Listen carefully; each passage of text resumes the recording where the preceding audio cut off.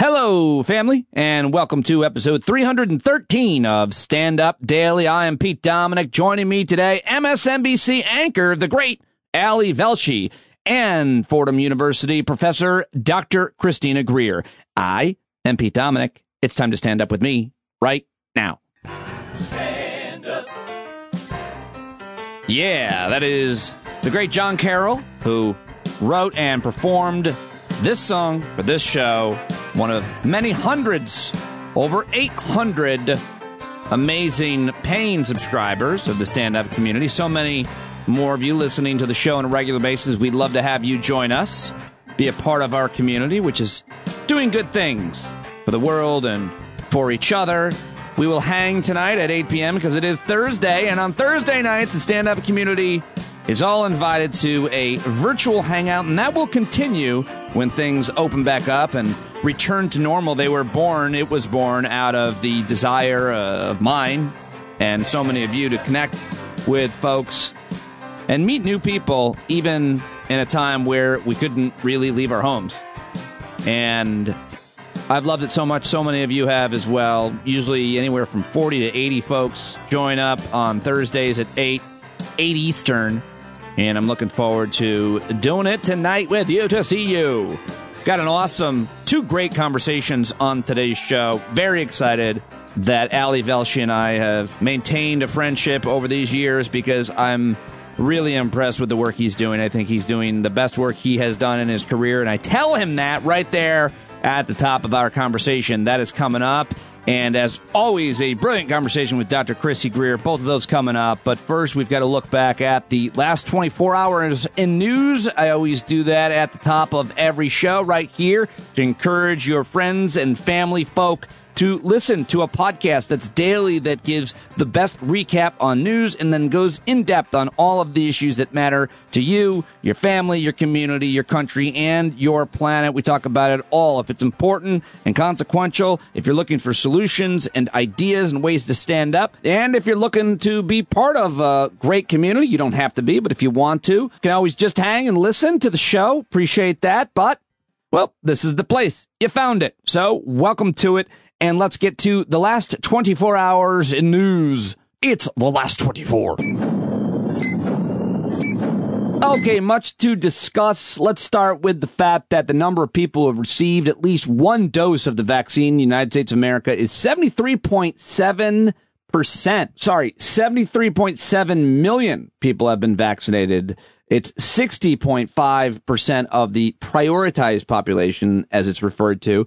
22.2% of the total population. Have you gotten vaccinated yet? Who in your life has? I haven't even really looked into it. I don't know when I'm supposed to sign up or where. I'm really not been very prepared because I guess I didn't think it was my turn yet, but I probably should look into that. If you have, tell me what to do, because apparently I can't do it myself. All right, let's just go through a couple of quick headlines. The EPA administrator has been sworn in by Vice President Kamala Harris. His name is Michael Regan, and we can talk more about him in the future. Speaking of Kamala Harris, though, a man from Texas was arrested outside of the official residence of the vice presidency. Maybe he was looking for Mike Pence. Yeah. No, it was, it's nothing funny about this. It's the U.S. Naval Observatory, and on Wednesday, a Texas man was arrested. He was in possession of an AR-15 semi-automatic rifle, 113 rounds of unregistered ammunition, and 5 30-round magazines, according to a D.C. police report. This is a serious and terrifying news story, as there were plenty of those in the last 24 hours, including the fact that the House approved legislation to award congressional gold medals to the Capitol Police and other law enforcement agencies that protected the Capitol during the January 6th insurrection. The vote in the House was 413 to 12. Yeah, that's right. 12 congressmen and women voted against congressional gold medals for police who protected them on January 6th. Guess what? All 12 were Republicans. And to add more outrage, staying at the House of Representatives, the House also voted to renew the Violence Against Women Act, 244 to 172. That's right, 172 House Republicans voted against renewing the Violence Against Women Act. I should probably get one of them on and ask them why. And just so horrific that they voted against the Violence Against Women Act on a day when 8 women, were they all women? Maybe it was one was a man, were all shot and killed because they were women. Not beat around the bush. Do we have to speculate about that? Asian women are fetishized, sexualized, and marginalized and are uniquely vulnerable to violence. And on a day when we witnessed that, the House Republicans voted against renewing the Violence Against Women Act. Let's dig into that at some point. Postal Service found no evidence of mail ballot fraud in a Pennsylvania case that had been cited by so many top Republicans. Important story to get into, but just the headline for now. Also, the IRS pushed filing deadlines to May 17th as they are grappling with a huge backlog of returns. Now it's time to get to some sound bites, some audio here in the last 24, and let's start with the horror story from Atlanta, Georgia, where a white gunman was charged yesterday with killing 8 people at 3 Atlanta area massage parlors in an attack that sent terror through the Asian American community, which has increasingly been targeted during the coronavirus pandemic. Reading from the Associated Press story. A day after the shootings, investigators were trying to unravel what might have compelled a 21-year-old white man to commit the worst mass killing in the U.S. in almost 2 years. Here is what President Joe Biden had to say when he was asked about it in a pool spray after he met with, I think, the Irish Prime Minister yesterday. The question of motivation is still to be determined. But whatever the motivation here, I know that Asian Americans are very concerned because, as you know, I've been speaking about the brutality against Asian Americans for the last couple months, and I think it is very, very troublesome. We also heard from a woman who's part Asian herself. The Vice President of the United States, Kamala Harris, weighed in on it. I do want to say to our Asian American community that we stand with you and understand how this has frightened and shocked and outraged all people, but knowing the increasing level of hate crime against our Asian American brothers and sisters, we also want to speak out in solidarity with them and acknowledge that none of us should ever be silent in the face of any form of hate. And to add a controversy to a horrible, horrible massacre, the Cherokee County Sheriff, a guy named Captain Jay Baker, he was talking to reporters yesterday, and he said that the suspect had a really bad day. And so that went crazy on social media. A really bad day, and that, quote, this is what he did. Also, later on, folks found a Facebook page of Captain Jay Baker where he had actually promoted, this is the police officer in charge here, a T-shirt with racist language about China and the coronavirus last year. Suddenly, that Facebook page was deleted, and Captain Jay Baker not immediately responding to voicemails from reporters. And maybe it's because he said this yesterday, and it wasn't really received very well. He claims that these, and as the chief said, this is still early, but he does claim that it was not racially motivated. He apparently has an issue, what he considers a sex addiction, and sees these locations as something that allows him to go to these places, and it's a temptation for him that he wanted to eliminate. When I spoke with investigators, they interviewed him this morning, and they got that impression that, yes, he understood the gravity of it, and he was pretty much fed up and kind of at the end of his rope, and yesterday was a really bad day for him, and this is what he did. Oh, wow. Oh, what a terribly bad take, Captain Jay. What a terribly bad take. And here's why. My friend Katie Fang is an MSNBC legal contributor, happens to be a Korean American, awesome woman, very smart. Here's what she had to say about why that's so FUBAR. I think it was irresponsible for the press conference that the sheriff's office did today to basically promote a narrative that could potentially be false. I mean, justice may be blind, but that doesn't mean she's stupid. And so when you put out into a potential jury pool that this shooter says that this was not racially motivated, but then you hear that the shooter's own family turned him in, have we heard whether or not the shooter's family is going to corroborate that this was not a racially motivated crime? The cops have to do an investigation, Joy. They need to look at his social media history, his organization alliances and affiliations. locations. But ultimately, the cops have charged him with 8 counts of murder for the 8 counts of the poor victims in this case. But then the state attorney's office or the district attorney's office is going to look at the evidence as well. But that doesn't preclude the sheriff's office from actually saying that these were hate crimes, that these were racially motivated, and that these were the result of the killer in this case wanting to target intentionally Asian victims. I mean, Joy, this was not a random indiscriminate crime. This man got in his car and he went to these locations to target Asian women. And so again, I think it was irresponsible for law enforcement to kind of put into public consumption today the idea that this guy has a sex addiction and he had a bad day. I think that dehumanizes our victims, and it makes it problematic for a prosecution later on if a jury pool thinks, you know what, these were just sex workers. We haven't heard that either. And so to kind of affiliate it right now, I think from a prosecution standpoint, is really a bad idea. All right. The great Katie Fang dropping legal knowledge on us on MSNBC with Joy Reid on The Readout. And here is Congresswoman Judy Chu of the 27th District of California. She's the first Chinese American Congresswoman ever to be elected to the U.S. House of Representatives. And she told Chris Hayes, gave him a little bit of context about where a lot of this new anti-Asian hatred has come from. Well, we first saw it in January when the coronavirus was making its appearance. But when Donald Trump started calling it the China virus and the Wuhan virus, contrary to the advice of CDC and the World Health Organization, who said to call it COVID-19 because calling it otherwise would only cause a stigma for those of different ethnicities and from different countries, Donald Trump actually doubled down. He actually said it even more and had his Republican followers use those terms even more.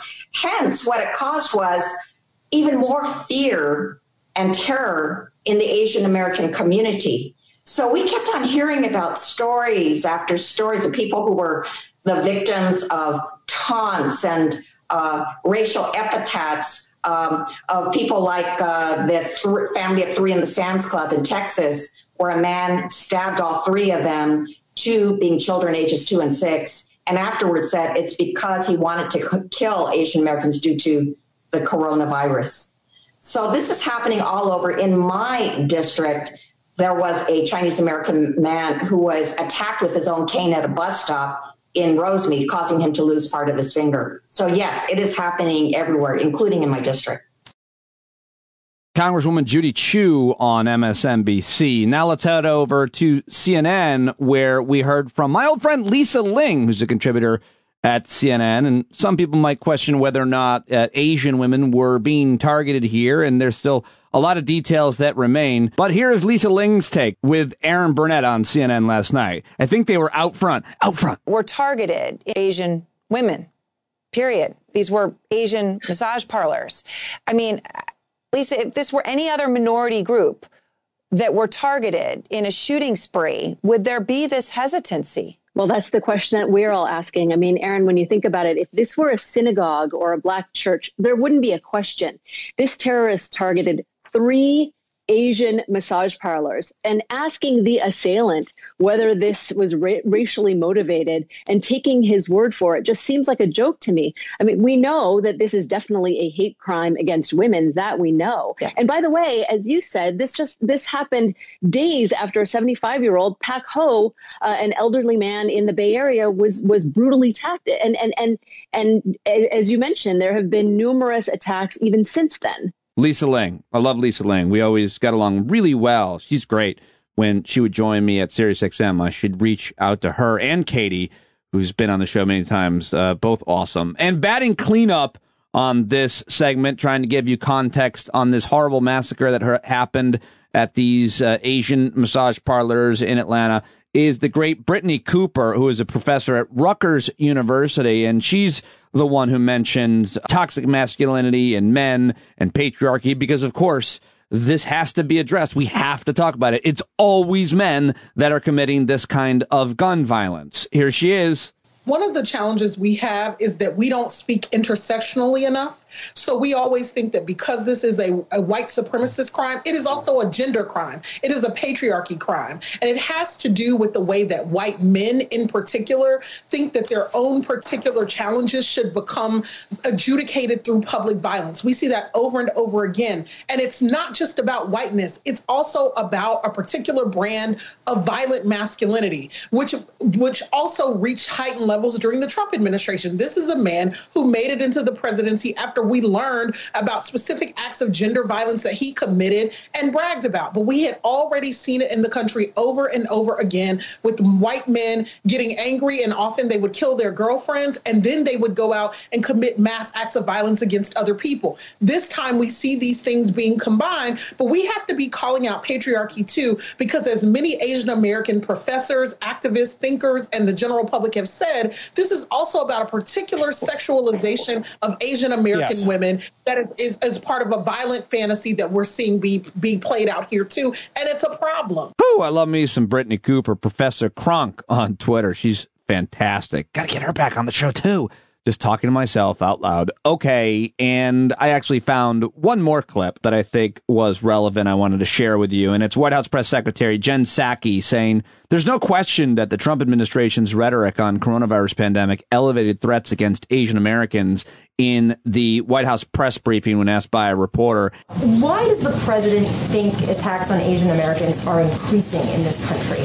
You know, I think there's no question that some of the damaging rhetoric that we saw during the prior administration, blaming, calling COVID, the Wuhan virus or other things, led to, perceptions of the Asian American community that are inaccurate, unfair, have raised, threatening, has elevated threats against Asian Americans. And we're seeing that around the country. That's why even before the horrific events of last night, he felt it was important to raise this issue, elevate it during his first primetime address, why he signed the executive order earlier in his presidency, and he will continue to look for ways to elevate and talk about this issue. All right, so there you go. That is as many clips, as much context as I can give you here on the last 24 regarding this horrible massacre out of Atlanta. And now to a couple of other random clips that I wanted to share with you. First, another outraging clip. This is the governor of Florida, who is a dumb bag of meat that I really don't like. His name is Ron DeSantis. And yesterday at a press conference where it was a COVID-19 update and an education announcement, he announced that there was no room in Florida classrooms for things like critical race theory. And I'll play it for you, but just so you understand it, at least my opinion, this clip from the governor of Florida proves everything that critical race theory teaches and asserts. Here it is. Florida civics curriculum will incorporate foundational concepts with the best materials, and it will expressly exclude unsanctioned narratives like critical race theory and other unsubstantiated theories.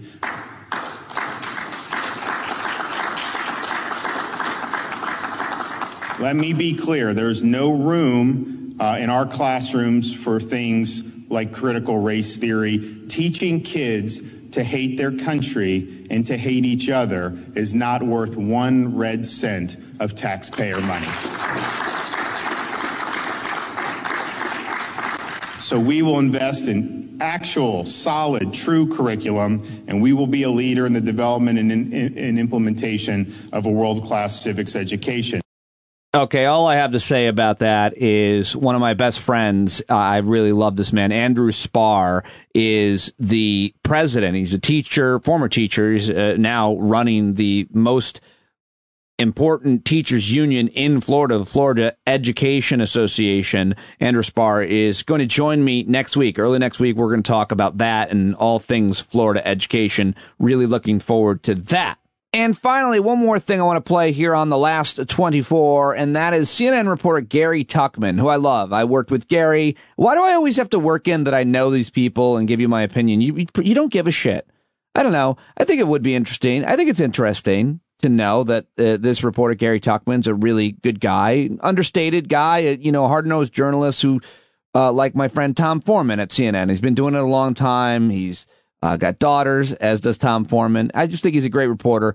And so I'm telling you, and he's a nice guy. He went to an Oklahoma diner and asked people there if they were going to get vaccinated. And this is terrifying and kind of funny and sad and upsetting, but I'm going to play like this whole segment for you and listen to it along with you.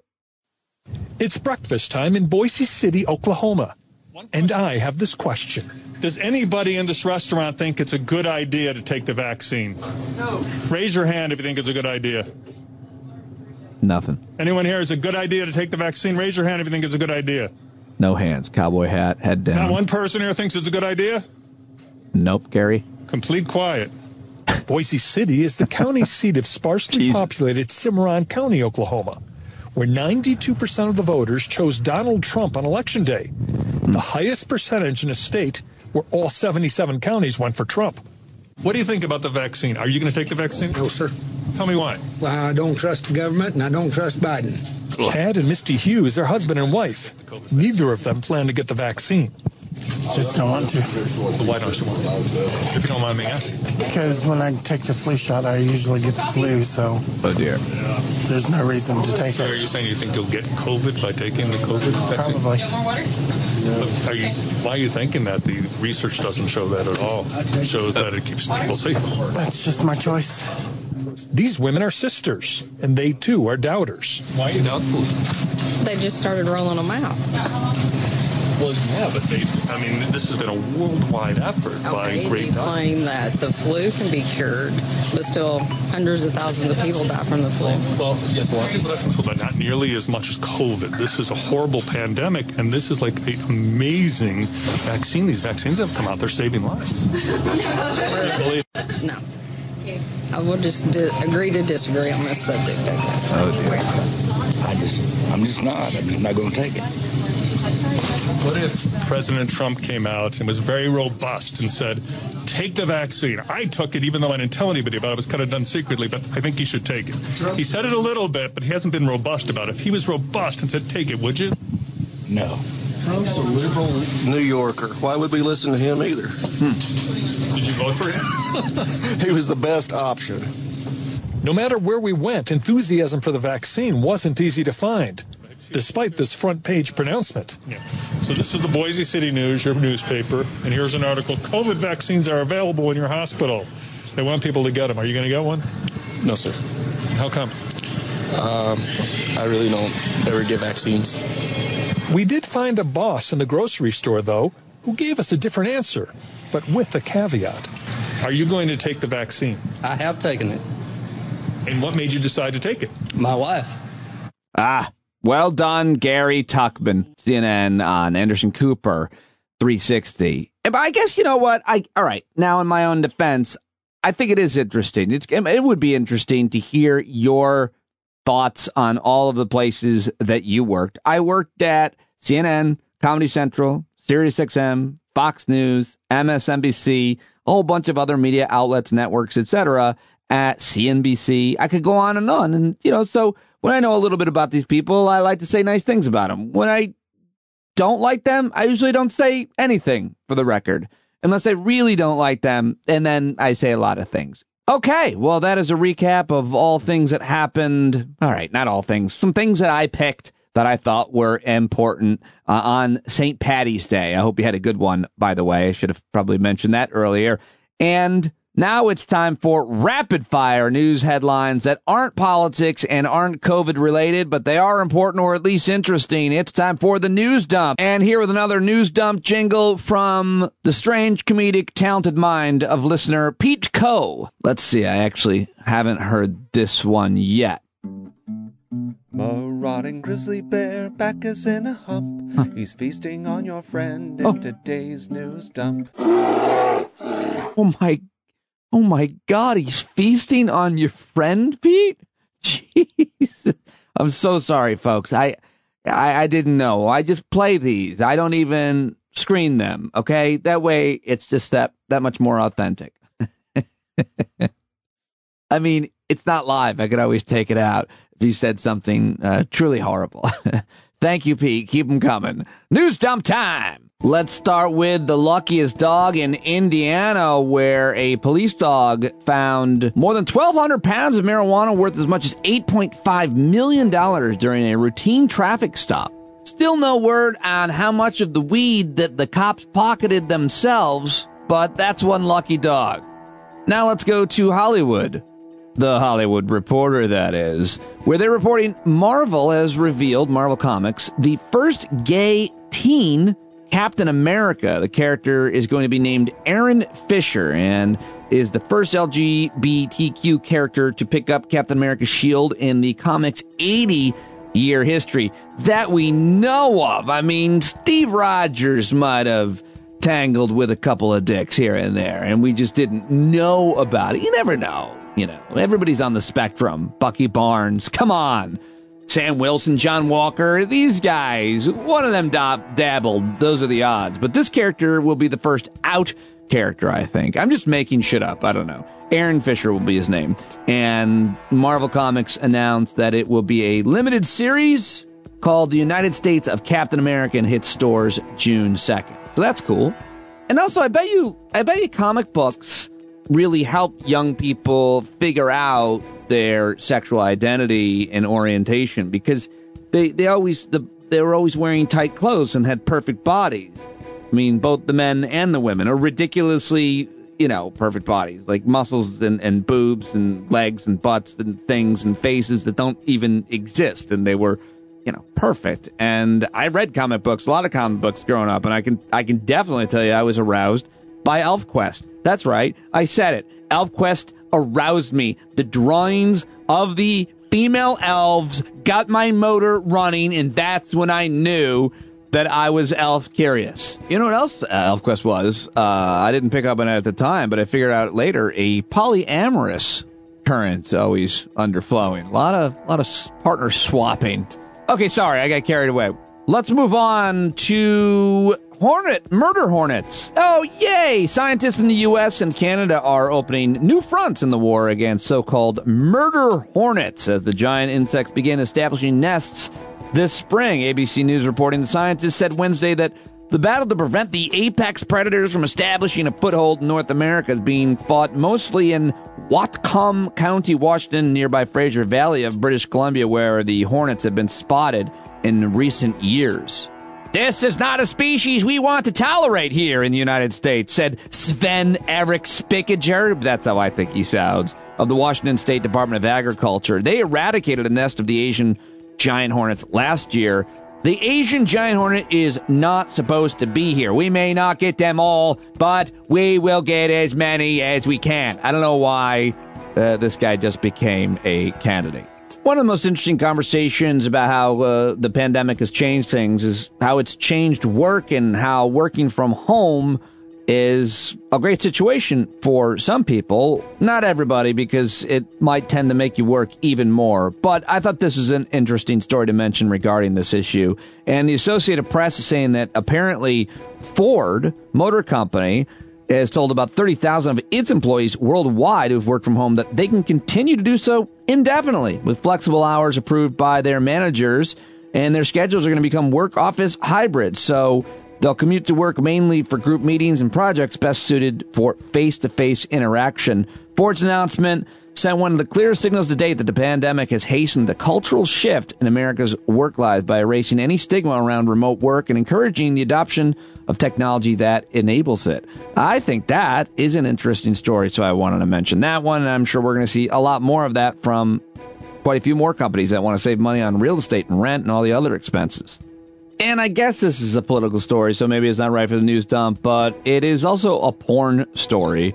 And apparently, conservative lawmakers in the state of Utah, where there's a lot of Mormons, they're going to try to automatically block porn on phones and tablets in Utah under this new law, which is absolutely insane and impossible and sounds very primitive and medieval. It's also going to help people get a lot more work done in Utah as a result. So maybe it's not all bad. That, and it will bring down instances of whacking it in the car. So, well, I'm starting to change my mind as I work this out. No, I'm not. This is terrible. And it sounds very Saudi Arabian or Mormon.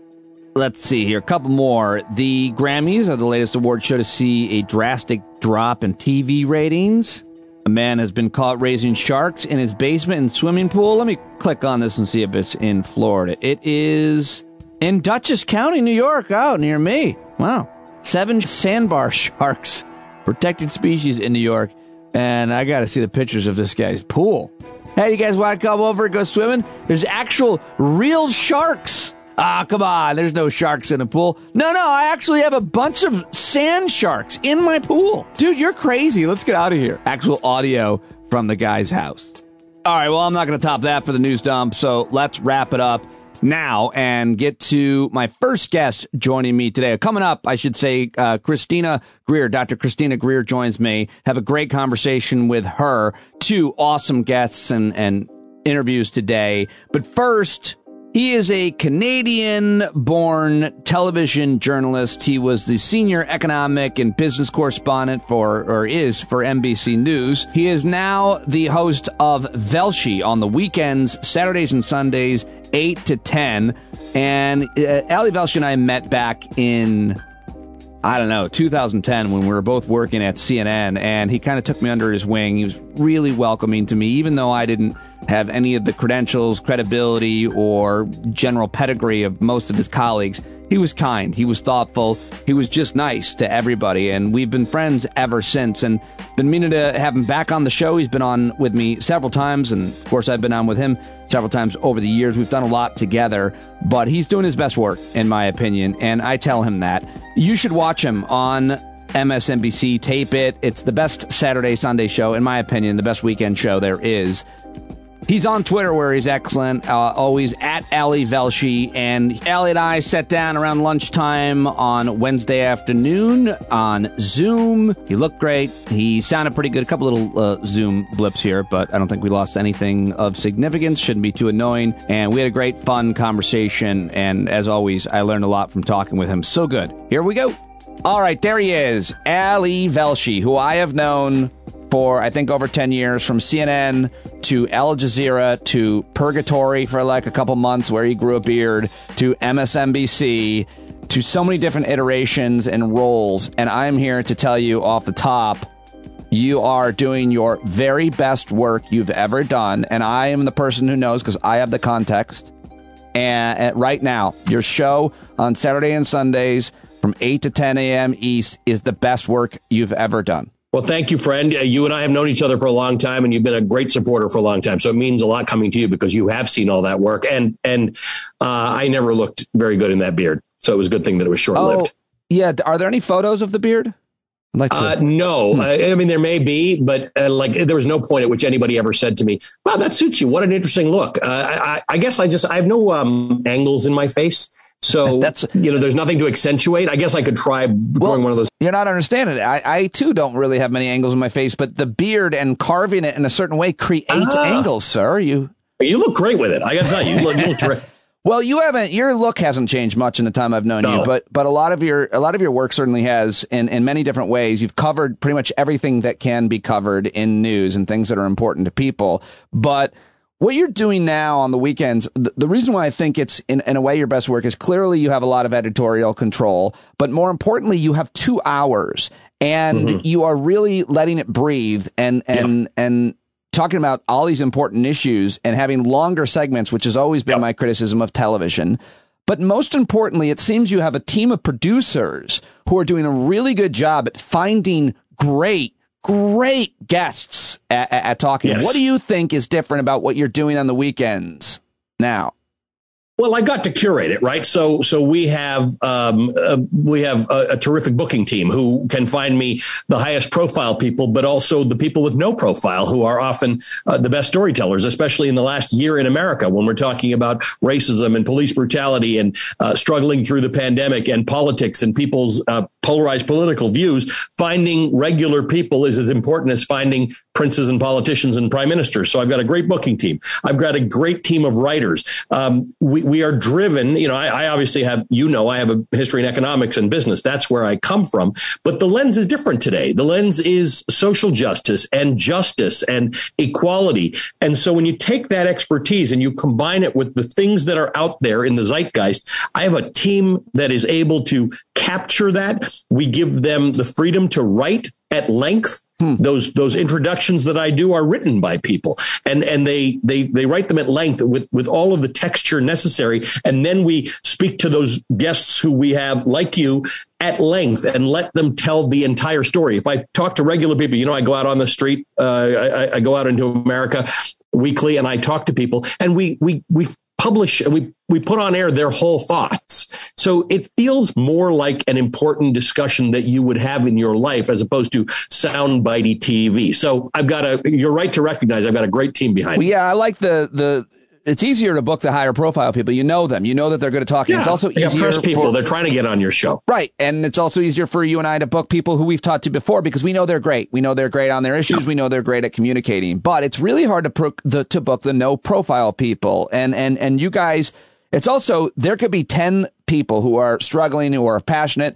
Specifically, you did a segment, I almost said anniversary, but commemorating a year of COVID. And you talked to a lot of first essential workers, healthcare workers, nurses and doctors and so on. Let's say you found 10 of them. Well, they all feel a similar way, let's say, but they're not all great at explaining it the way it needs to be explained on TV. Your producers find these people who are really good at articulating the things they all feel, but others might not be as good at talking about to you on TV. It's very One impressive. of my producers said they're going to make you cry. I said, I don't cry. I'm not given to crying. I don't cry from things I see on TV. I cried 4 times while I was recording that interview. Then I cried again when I watched it back on TV. Because these are the stories, right? When we're talking about frontline workers, we're talking about COVID, talking about people who lost people, talk about people who are getting this $1,400 check in this recession. When you ask people what it's like to live paycheck to paycheck, what you find out is it's way more expensive to live paycheck to paycheck than it is for the rest of us, right? Because the rest of us can buy things in big quantities. We can go to Costco. You can buy 48 rolls of toilet paper. You've got money for the parking meter, so you don't get the ticket. It's remarkable to hear the lived experiences of people. And I think TV has got to figure out a way, or media in general has got to figure out a way to marry the philosophical and political conversations we have with the lived experience of people. In a way, missing that is what we've done wrong for so many years. That's why we've alienated so many people. That's why people don't like the media, because they do believe we're elites who went to the same schools, who talk about the same stuff, who talk about poverty and politics in abstraction, as opposed to their lived experience. It is much more fulfilling to have real conversations with people about their actual experiences, but it is harder to figure that out for TV. So that's what my team does really well. Yeah, I mean, I really think that you and this team should win awards for the actual journalism you're doing, because of what you just explained that you're doing is so vital and crucial. It's always great. And you do this too. We hear from the experts, and then we hear from the people who these policies, who these things are affecting. And let's dig into some of what you guys have been doing on Velshi, because you've covered it all. I mean, you have covered everything from the American Rescue Plan to violence against Asian Americans to the threat to our democracy and voting to you even did a quick segment, but an important segment and something that wasn't on my radar about what happened in Arkansas when they overturned laws about women's reproductive health and basically, no pathway to abortion. You had a great guest on there. So lots to talk about with you, but let's talk about 1 year of COVID and what has changed in terms of the vaccines are now, millions of people getting vaccinated a day. But what do you think was most important that you look back on that you covered in the past year? Because you looked at it from pretty much every angle. Yeah, I have 2 takeaways as we get further and further away from a year ago. One is it didn't need to be this way if we had leadership that took science seriously and didn't politicize it from the beginning. For all the crazy things that Donald Trump said in the last year, the one that stood out to me was when he didn't want to let people who had infections off of a cruise ship because it would double our numbers. And I think our numbers were like 10 and it was going to go to 20 or something. It was small numbers. And I thought in that moment, nothing crystallized this is entirely the wrong way to think about this than that moment. We must not be worried about what the impression will be. I'm sorry to interrupt you, but I too share that moment as kind of a hallmark of horror. I did a joke about it. I remember doing a joke about it. I said something like, even if his advisors came and told him, but sir, Eric and Don Jr., your sons are on that ship. He'd be like, is Ivanka?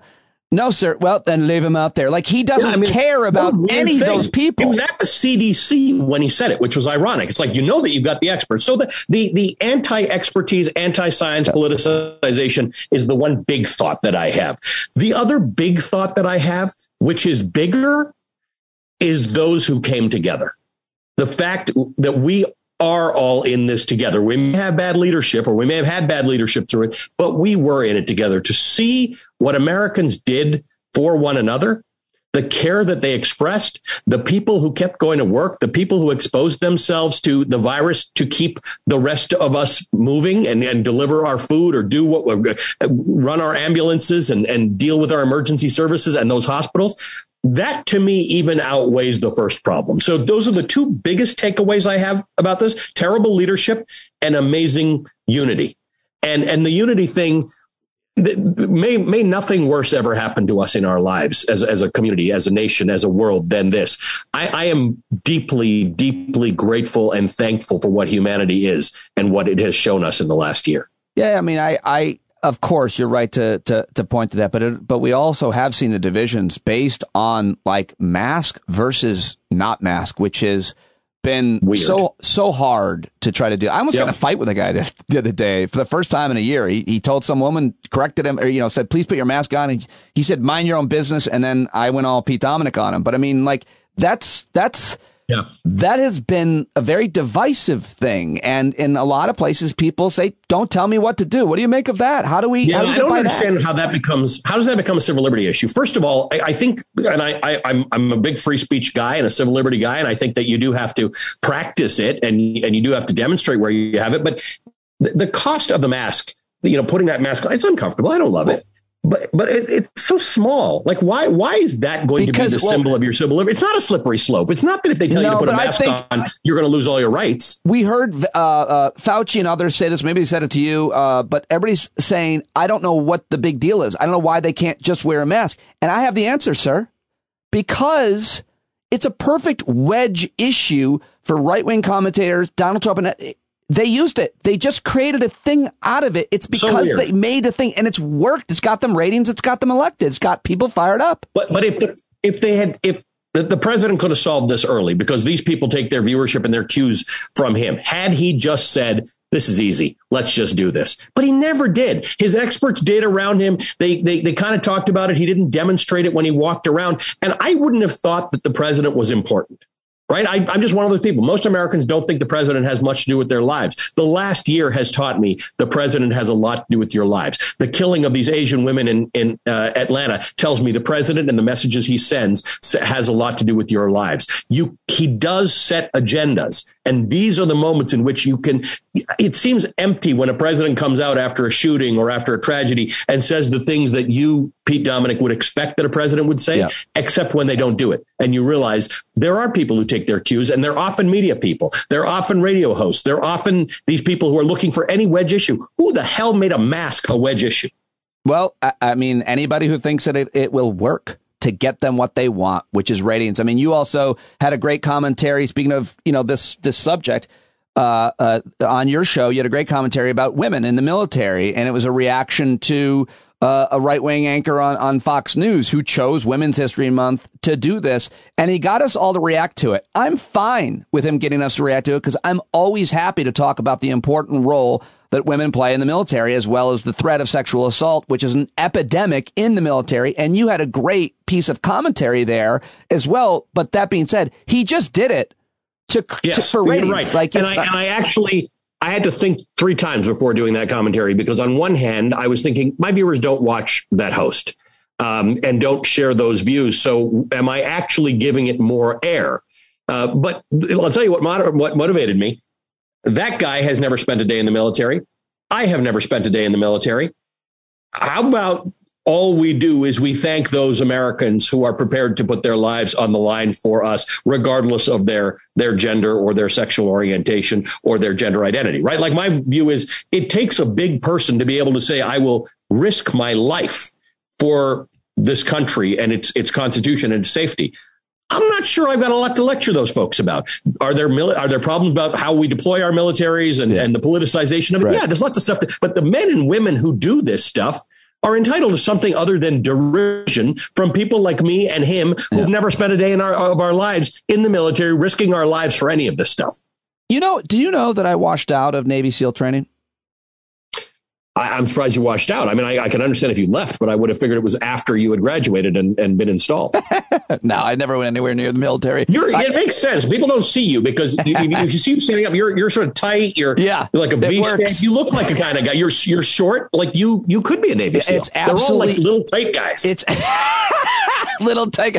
It's absolutely why I say it, because based on how I look, it's believable. But no, never spent a day near the military. They tried to recruit me, but I wasn't having it. Same thing with the wrestling team in high school. I want to talk with you about another segment that you've done, and I don't feel like it gets nearly enough attention in general because it's the Interior Department. It's public lands, but public lands are super controversial to people who live near, hunt on them in states like Wyoming and so many places. You went out and covered this and looked at all sides of this, and I'm really celebrating this week the nomination or the confirmation of Congresswoman Deb Haaland, who I think is fantastic. First Native American woman in Congress. Big deal. Yeah. So first Native American in any cabinet position. Yeah. First Native American woman in Congress and first Native American in any cabinet position. Yeah.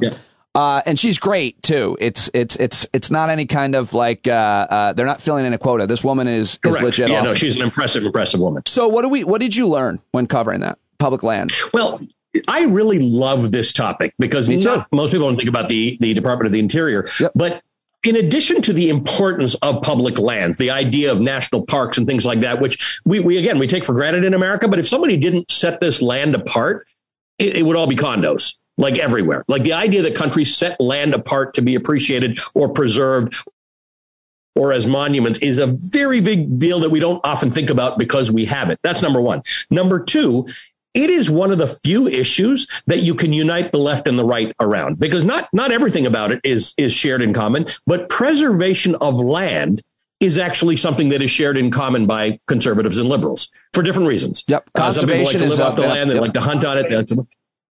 They all don't want it burned and developed. Let's put it that way. Some people don't like hunting. Some people believe some hunting is necessary. But the bottom line is we all can agree that public open lands preserved from development are actually important. That is neither conservative nor liberal. That's what I love about it.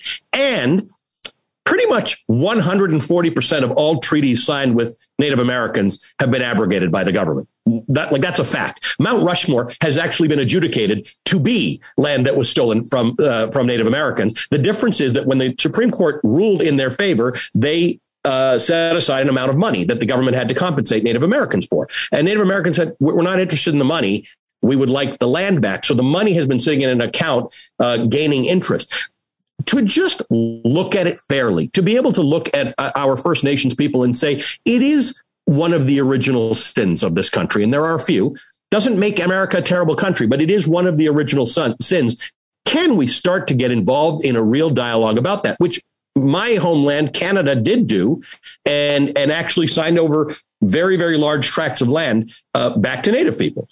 So I think that discussion is really important, and having somebody there who at least understands the terms of that discussion is really important. And the third thing is we haven't really heard a lot about the struggles that Native people in this country suffer, but they do. So Black Lives Matter has at least accelerated some of the discussion around other minorities in this country that continue to suffer. And we are seeing it now amongst Asian Americans. But this discussion about what role Native Americans can play in this country, what more can be done to allow them the things to which they are entitled is an important one. So for a lot of reasons, I'm really excited. I'm so glad that you said that. For the past few years, I've been working with a tribal, the Fish and Wildlife Agency. My friend Steve Chase, who listens to the show, who has introduced me to all these young tribal people. I do this conference every year. I would love to talk with you offline about that and get some of those young people on your show, because they are amazing young people. And what you just said is so true about the attention that they don't get and the struggle that they do have. And of course, the Canadian issue, which was similar, but addressed. Yeah, really good points. I'm so glad you said that. I'm excited to send some of those folks and their contacts to you. By the way, when I started that last round of trips across America that I did, I started at the Pine Ridge Reservation in South Dakota, I think back in October, which wasn't the wisest thing to do, would be in South Dakota in October. But, beautiful land, but it tells the story. We have to go. We have to go everywhere. I mean, my commitment is I'm going all over America, talking to all kinds of people about all kinds of things. But we can't just leave Native people out of the discussion.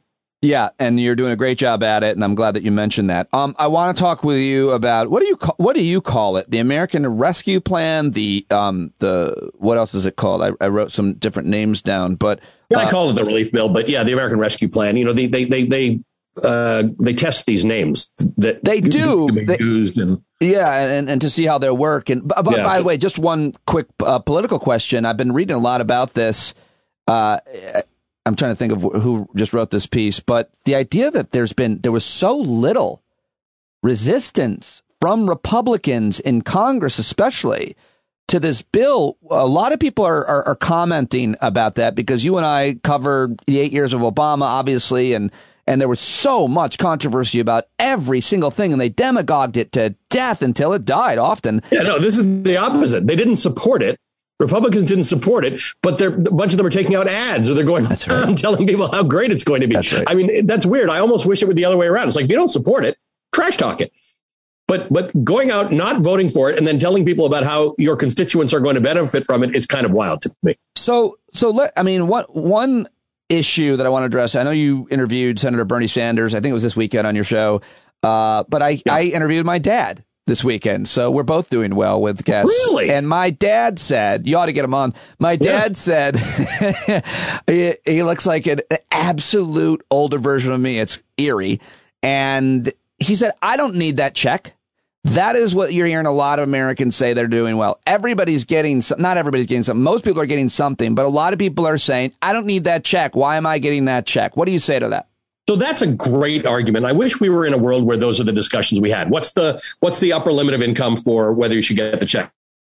It was about $110,000. And maybe there's a valid argument to be made that maybe it should be $70,000 or $80,000, or maybe it's $80,000 in some places. But if you live in San Francisco or New York, it's $100,000. You know, that's actually a really good conversation that I think reasonable people can have. It's like the minimum wage.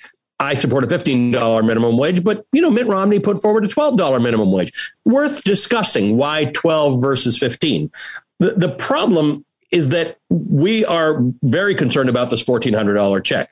But really, there are more important parts of this bill, including the $300 supplement to unemployment that the feds add to the state unemployment rolls, which is good. And then there's this reduction of child poverty effort, or a reduction in poverty effort about SNAP and refundable credits, which means you don't have to file a tax return in order to get a refund on your tax payable. You actually can get a check from the government. Child poverty is so high in this country. It's remarkably high for a developed nation.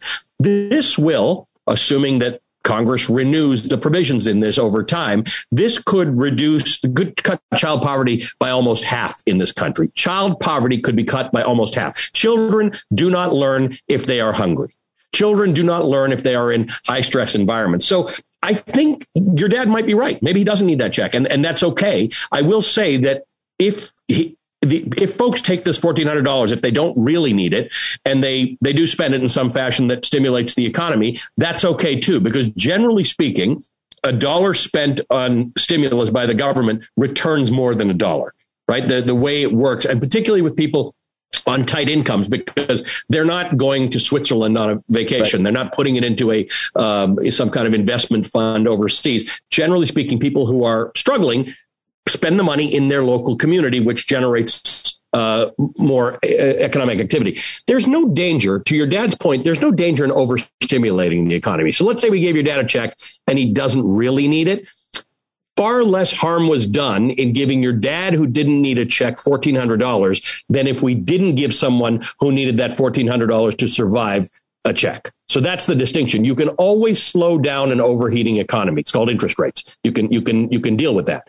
You can't, goosing a stuck economy is very, very hard. So what we learned from the last recession was don't do too little.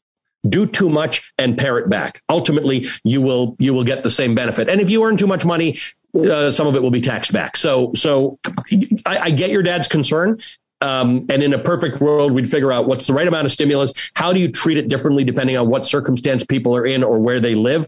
But the other provisions in this bill, and there are dozens, are really, really important, and they may help us in the long term. What about the argument that I don't know if my friend Barry Ritholtz came up with this word. He probably didn't, because whatever. But inflationistas, he calls them. Yeah. So inflation's funny. We don't think about it a lot. We haven't thought about it for a long time because generally speaking, the concept of inflation is that you've got a limited number of goods and lots of people with lots of money trying to buy those goods. So let's take this microphone because it's so prominent in front of you.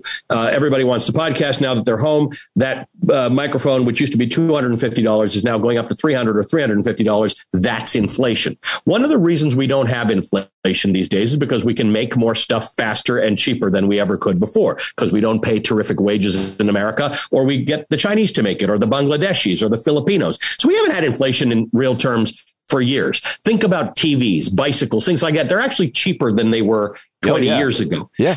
But now you put all this money from this bill into the economy, and some people are worried that, wow, this might overstimulate the economy. Like it might actually heat it up. At which point your interest rates, a mortgage is 3%, 3.5% for maybe it's 4% for a 30-year fixed mortgage right now. If it goes up to 6%, then we should start to worry about this. We should start to think about it. But these are still historically low numbers. Until we see that inflation, we shouldn't worry about it. Now, the effect it's had is had some people sell their stocks and go into interest-bearing accounts because interest is going up a little bit. And that's roiled the market a little bit. I'll let you know when it's time to worry about inflation. We're not there yet. There are people who say once it starts, you can't catch inflation. That's not necessarily true. They're worried about back in the 80s when inflation was, interest rates were 18 and 19%, and mortgages were 13 and 14%. Right. We're nowhere close to that. What about the minimum wage? You wrote a great op-ed about it at MSNBC.com, which I'll include in the show notes. You interviewed, like I said, Bernie Sanders about that. It did not make it into the rescue bill. What is the fate of $15? The fight for $15? Well, so $7.25 is the current national minimum wage. I think most people think that that's a little ridiculous. There are two states, Wisconsin and Georgia, that actually have about a $5.15 minimum wage, but they're governed by the fact that you can't have a minimum wage lower than the federal. And then there are a lot of states that share the federal minimum wage. Lots of places are paying a lot more. I mean, Target, Costco, these places Walmart have all increased their minimum wage because A, they get pressure to do so, and B, it becomes hard to find workers at some point. I think we need to look at a $15 minimum wage. Will costs go up as a result? Yes. Will some jobs be eliminated because some small businesses can't keep 5 people on staff, so they'll lower it to 4 or maybe 3? Yes, but a whole bunch of people who work 2 and 3 jobs right now because they're earning $7.25 an hour. All of a sudden, when you work 2 jobs at $7.25 an hour, and then you get 1 job at $15 an hour, guess what? You can cut 1 job out. So the idea that some jobs will be reduced is offset by the fact that everybody doesn't need to work 2 jobs. So I think it's a huge, important discussion. In my perfect world, conservatives and liberals would be discussing what that minimum wage needs to be and coming to a number that they can all agree on. This conversation is far from dead because even in red states where they elect Republicans across the state, people are voting for measures to increase the minimum wage. So we're getting there one way or the other. Better be in front of the train than behind it. I could talk to you about economics in general and the rescue bill forever, but there's a few other things I have on my pad that I definitely want to talk with you about. You're headed back to Minneapolis this week, is it? Yeah, end of next week, when we expect the trial to get started. You were there, and during the protests out there, you were shot by a rubber bullet from police while you were reporting. And so let me just ask you a broader question about the argument that we have heard from many on the right equivocating the protests, the organized protests in the most part, and some of the violence and vandalism of the protests, the Black Lives Matter related protests from this past summer, to what we saw on January 6th at the United States Capitol building, where a cop was killed and so many others were injured. I think more police officers were hurt that day than any day since 9/11, I think I heard. So what about the comparison between the two that you're hearing so many on the right make? It's ridiculous. I mean, one of them were the protests of last summer were born out of people who would like a full realization of their rights under the Constitution of the United States, fair and equal treatment under the law. Very basic stuff. That is not an excuse for violence, but the underlying reason for those protests were real. We had watched them. We had watched them with George Floyd. We had watched them with Breonna Taylor. We had watched it with Ahmaud Arbery. We've seen the wanton randomness with which Black lives are taken and cheapened in this country. The other one was a lie about the election. I'm sorry that people felt really seriously about the fact that the election was stolen, but it's a lie. It's not a lie that a cop knelt on George Floyd's neck for almost 9 minutes. It's a lie that the election was stolen. And we owe it to ourselves as citizens of a democracy to inform ourselves. And if you are going to just consume nonsense and then go to the Capitol to storm it on the basis of a lie and perform these anti-democratic activities, it's not the same thing. It is not the same thing as a Black Lives Matter march. I mean, even Ron Johnson, who talked about the fact that there were 500 Black Lives Matters marches, he's the senator from Wisconsin, that had violence last year. There were probably 3,000 demonstrations in total, of which in 507, there were violent instances. Even the ones I was at in Minneapolis that first week, in which there was a fire behind me at a liquor store. There were 5 fires around me. The firefighters couldn't get in. There were no police in the area. Even those were, and I get in trouble for saying this every time because the right wing loves it, they were mostly peaceful demonstrations. In other words, the vast majority of the people at those demonstrations were peaceful and they were demonstrating. Some people set fires to stores, which they shouldn't have been doing. They were looting. They were conducting criminal activity. But that was not what most people were doing. So to characterize this as Minneapolis burning, or as Donald Trump used to say in his speeches, like Berlin's worst day, I'm glad he didn't have to be in Berlin on its worst day. Minneapolis on no day. Portland on no day looks like Berlin on its worst day.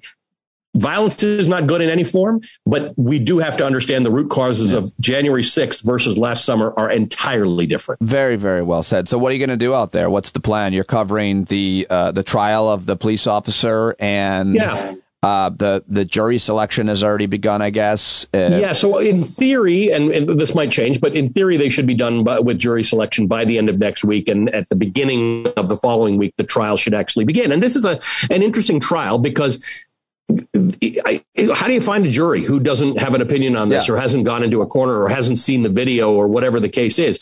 It's very hard. Even across America, when I was traveling last year talking to people, I'd have conservatives and liberals and we'd argue about the role police have and respect for police and Blue Lives Matter versus Black Lives Matter. Nobody thought the killing of George Floyd was justified.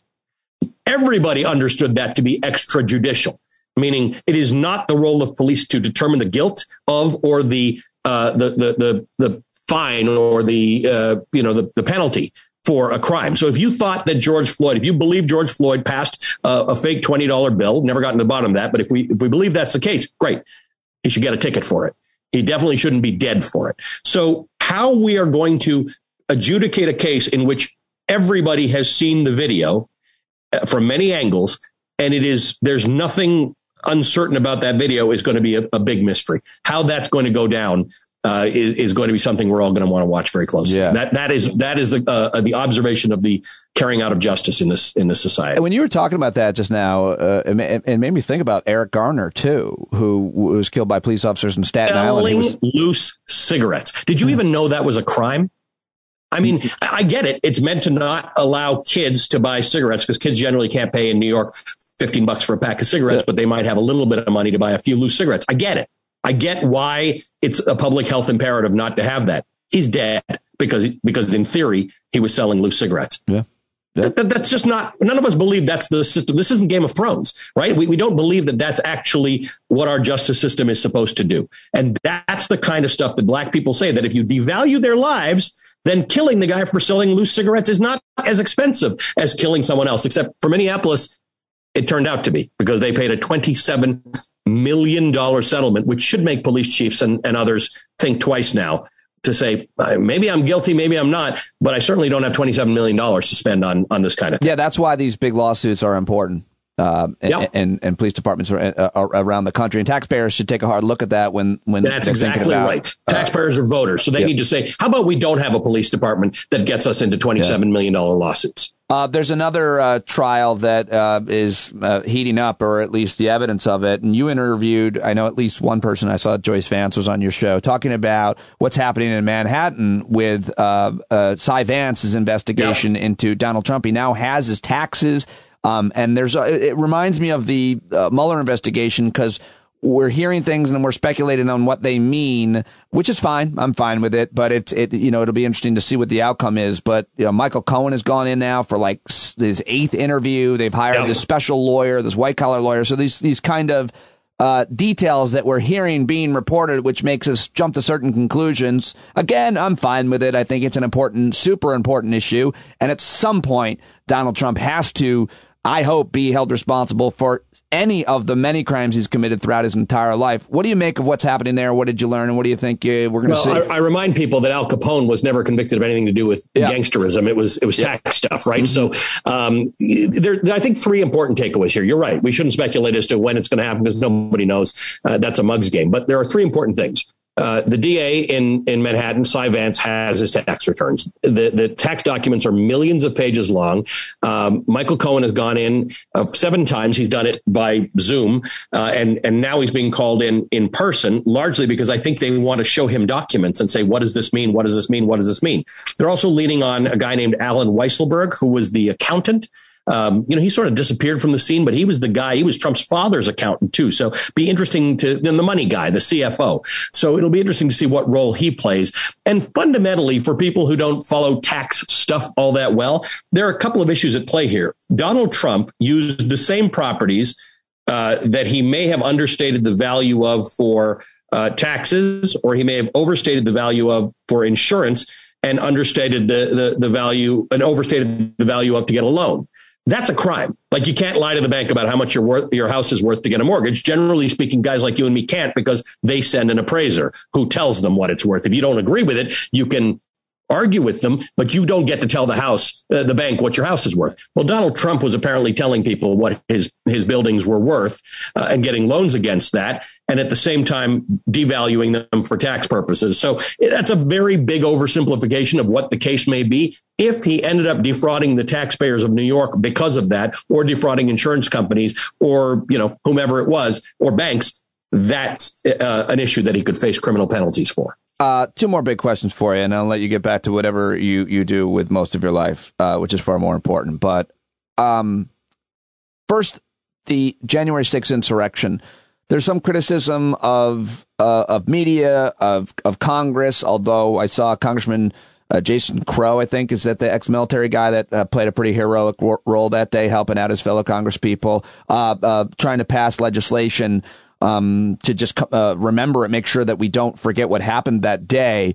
But the criticism is that we have moved on, and that certainly Republicans have moved on. How are you seeing it from the standpoint of why accountability and consequences matter? How are you seeing it from a standpoint as producer, editor, and anchor of your show, editorially, I should say, in terms of how you look back and cover it, the investigation of it, et cetera?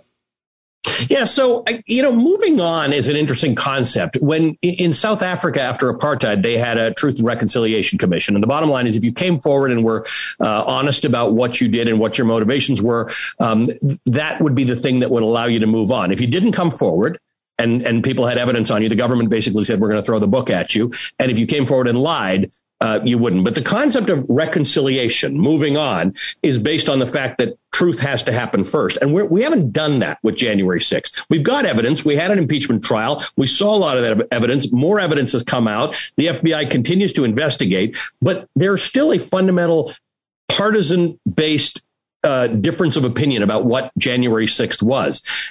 It was an insurrection, a coup attempt based on a lie perpetrated by the former president of the United States and his cronies.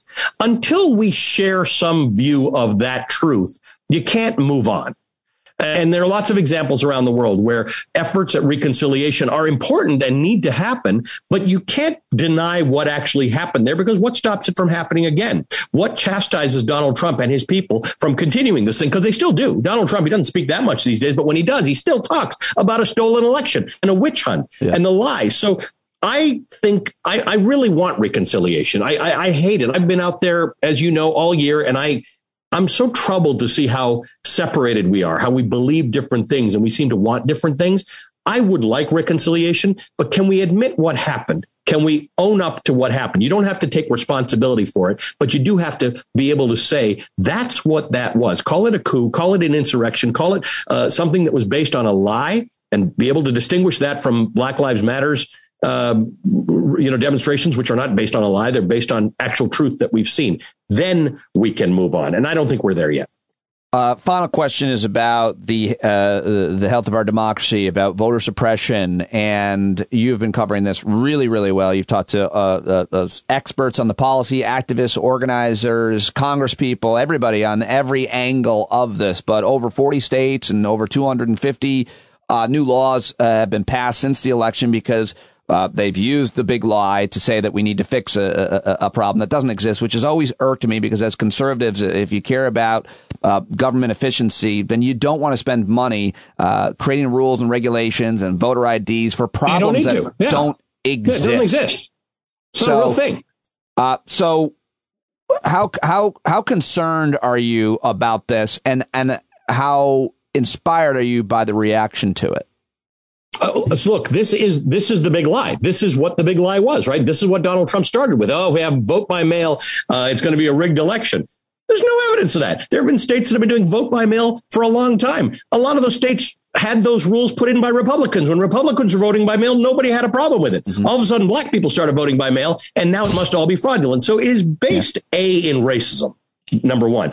B, is based in falsehood. There's just no, if somebody can actually, we keep hearing there are affidavits and there are these and there's examples, but none of them were proved in court. Everything that Rudy Giuliani and Sidney, whatever her name was, took to court was thrown out. The last one was thrown out. In 80 cases or something, they got 3 instances of relief, which was not, you're right. It was okay, we're going to put a hold on this until something happens, or we're going to send it to another court. That's it. They lost 80 cases on this. There's no voter fraud in America that is in any way meaningful, except in this state where I am in Pennsylvania, where the lieutenant governor has now found 4 cases of Trump voters voting twice.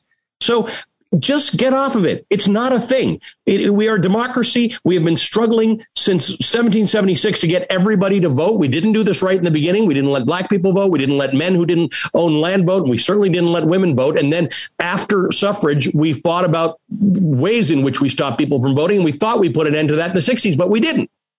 This is the basis of democracy, and this is the big lie that is threatening democracy. So here's what I am. I'm inspired by the people, by the way, mostly women, and mostly women of color, who have been at the forefront of this fight, like Stacey Abrams and others. But I am very worried that the rest of us understand that this is the big challenge. This is the thing. People didn't get their head around gerrymandering for a long time, and that was very influential. This is way more influential than gerrymandering. They are literally finding ways to take voting away. Why shorten the length of the voting day in Iowa? Why take away Sunday voting in Georgia when it caused so many people to vote? Win elections on ideas. Don't win election on stopping people from the other party from voting. That is a basic thing for democracy that is threatened right now. And I do want everybody to understand they need to deal with this now on a state level with their local officials, because this could get very ugly. I like that organization or that campaign that you retweeted, The Pledge, at The Pledge, which is a commitment that to make corporations, companies, and businesses support democracy. And some major corporations in this country are still not pledging to not give money to a bunch of people who voted against the certification of the election or who are supporting these voters. It's as bad. It's as bad to have voted against the certification of the election to, in Georgia, note to all you major corporations that are in Georgia, Delta. And there are a few, don't fund people who are voting to take the rights away of those people who are your passengers, who are your flight attendants, and who are your pilots. I didn't say the company's name, but you did. So last question. Well, I just want to say you are so good at talking about anything right off the cuff, and you can reference economic policies and history off really off your fingertips, but somehow in your brain that is a huge hard drive, you let the last name of Trump's lawyer escape you. Her first name, as you mentioned. Now I got it, Powell. Oh, man, I was really going to drag that out and make you guess. It is, yes, Sidney Powell. Lastly. That lady's something, man. That lady amazes me. I mean, Rudy Giuliani, half of my brain is occupied by the fact that he was an interesting and relatively effective mayor of New York during 9/11, and then he ran for president. So like half of my brain thinks Rudy Giuliani is sort of normalish, and then the other half is what happened to Rudy Giuliani in the last few years. I never knew Sidney Powell before this. I've only known her as this weird conspiracy theorist who apparently has a law degree, which is fascinating to me. Yeah. Well, we can unpack what happened to Rudy, but finally, I have not seen you in a long time. You haven't seen probably a lot of people in a long time, although you have been traveling a lot and doing a lot more work. I think you're an essential worker, as a matter of fact. But the last question here is a fun question. It's a personal question. I wouldn't ask most people this, but you and I go very far back, and so I don't think it's inappropriate. I see you. You look great. What do you smell like? What is your body wash? This is really an interesting question. I have, I'm a cologne aficionado. I really like think you nice smells. You always smell good in studio. And just before we went into work from home, we have the guy who handles bookings for all of MSNBC. He's our senior guy. You might know him, Jesse Rodriguez. Jesse smells like $1 million. Oh, yeah. And I went up to Jesse one day, and I'm glad I did this. It must have been at the end of 2019 or beginning of 2020. I said, dude, you smell like $1 million. What are you wearing? And I didn't get a straight answer from him. And then one day he shows up with this bottle of cologne and he gives it to me. And I loved it. I smell like Jesse all the time. So I smell like Jesse Rodriguez. That's number one. Number two is the thing that has made me make working from home feel important, like going into work every day, is every working day, I put that cologne on. So on days that are my days off, which are typically Mondays and Tuesdays, I don't. I wear a different, like my weekend cologne. And then on work days, I wear my You do wear another scent, though, on the weekend. Yes, I wear a different scent on the weekends as I do from work. I wear a different scent for evenings out as well. Is that right? Do you know, you don't want to name any of them? We don't have any evenings out, so that doesn't use much. You don't want to plug any of them? You don't want to name any of them on the record because...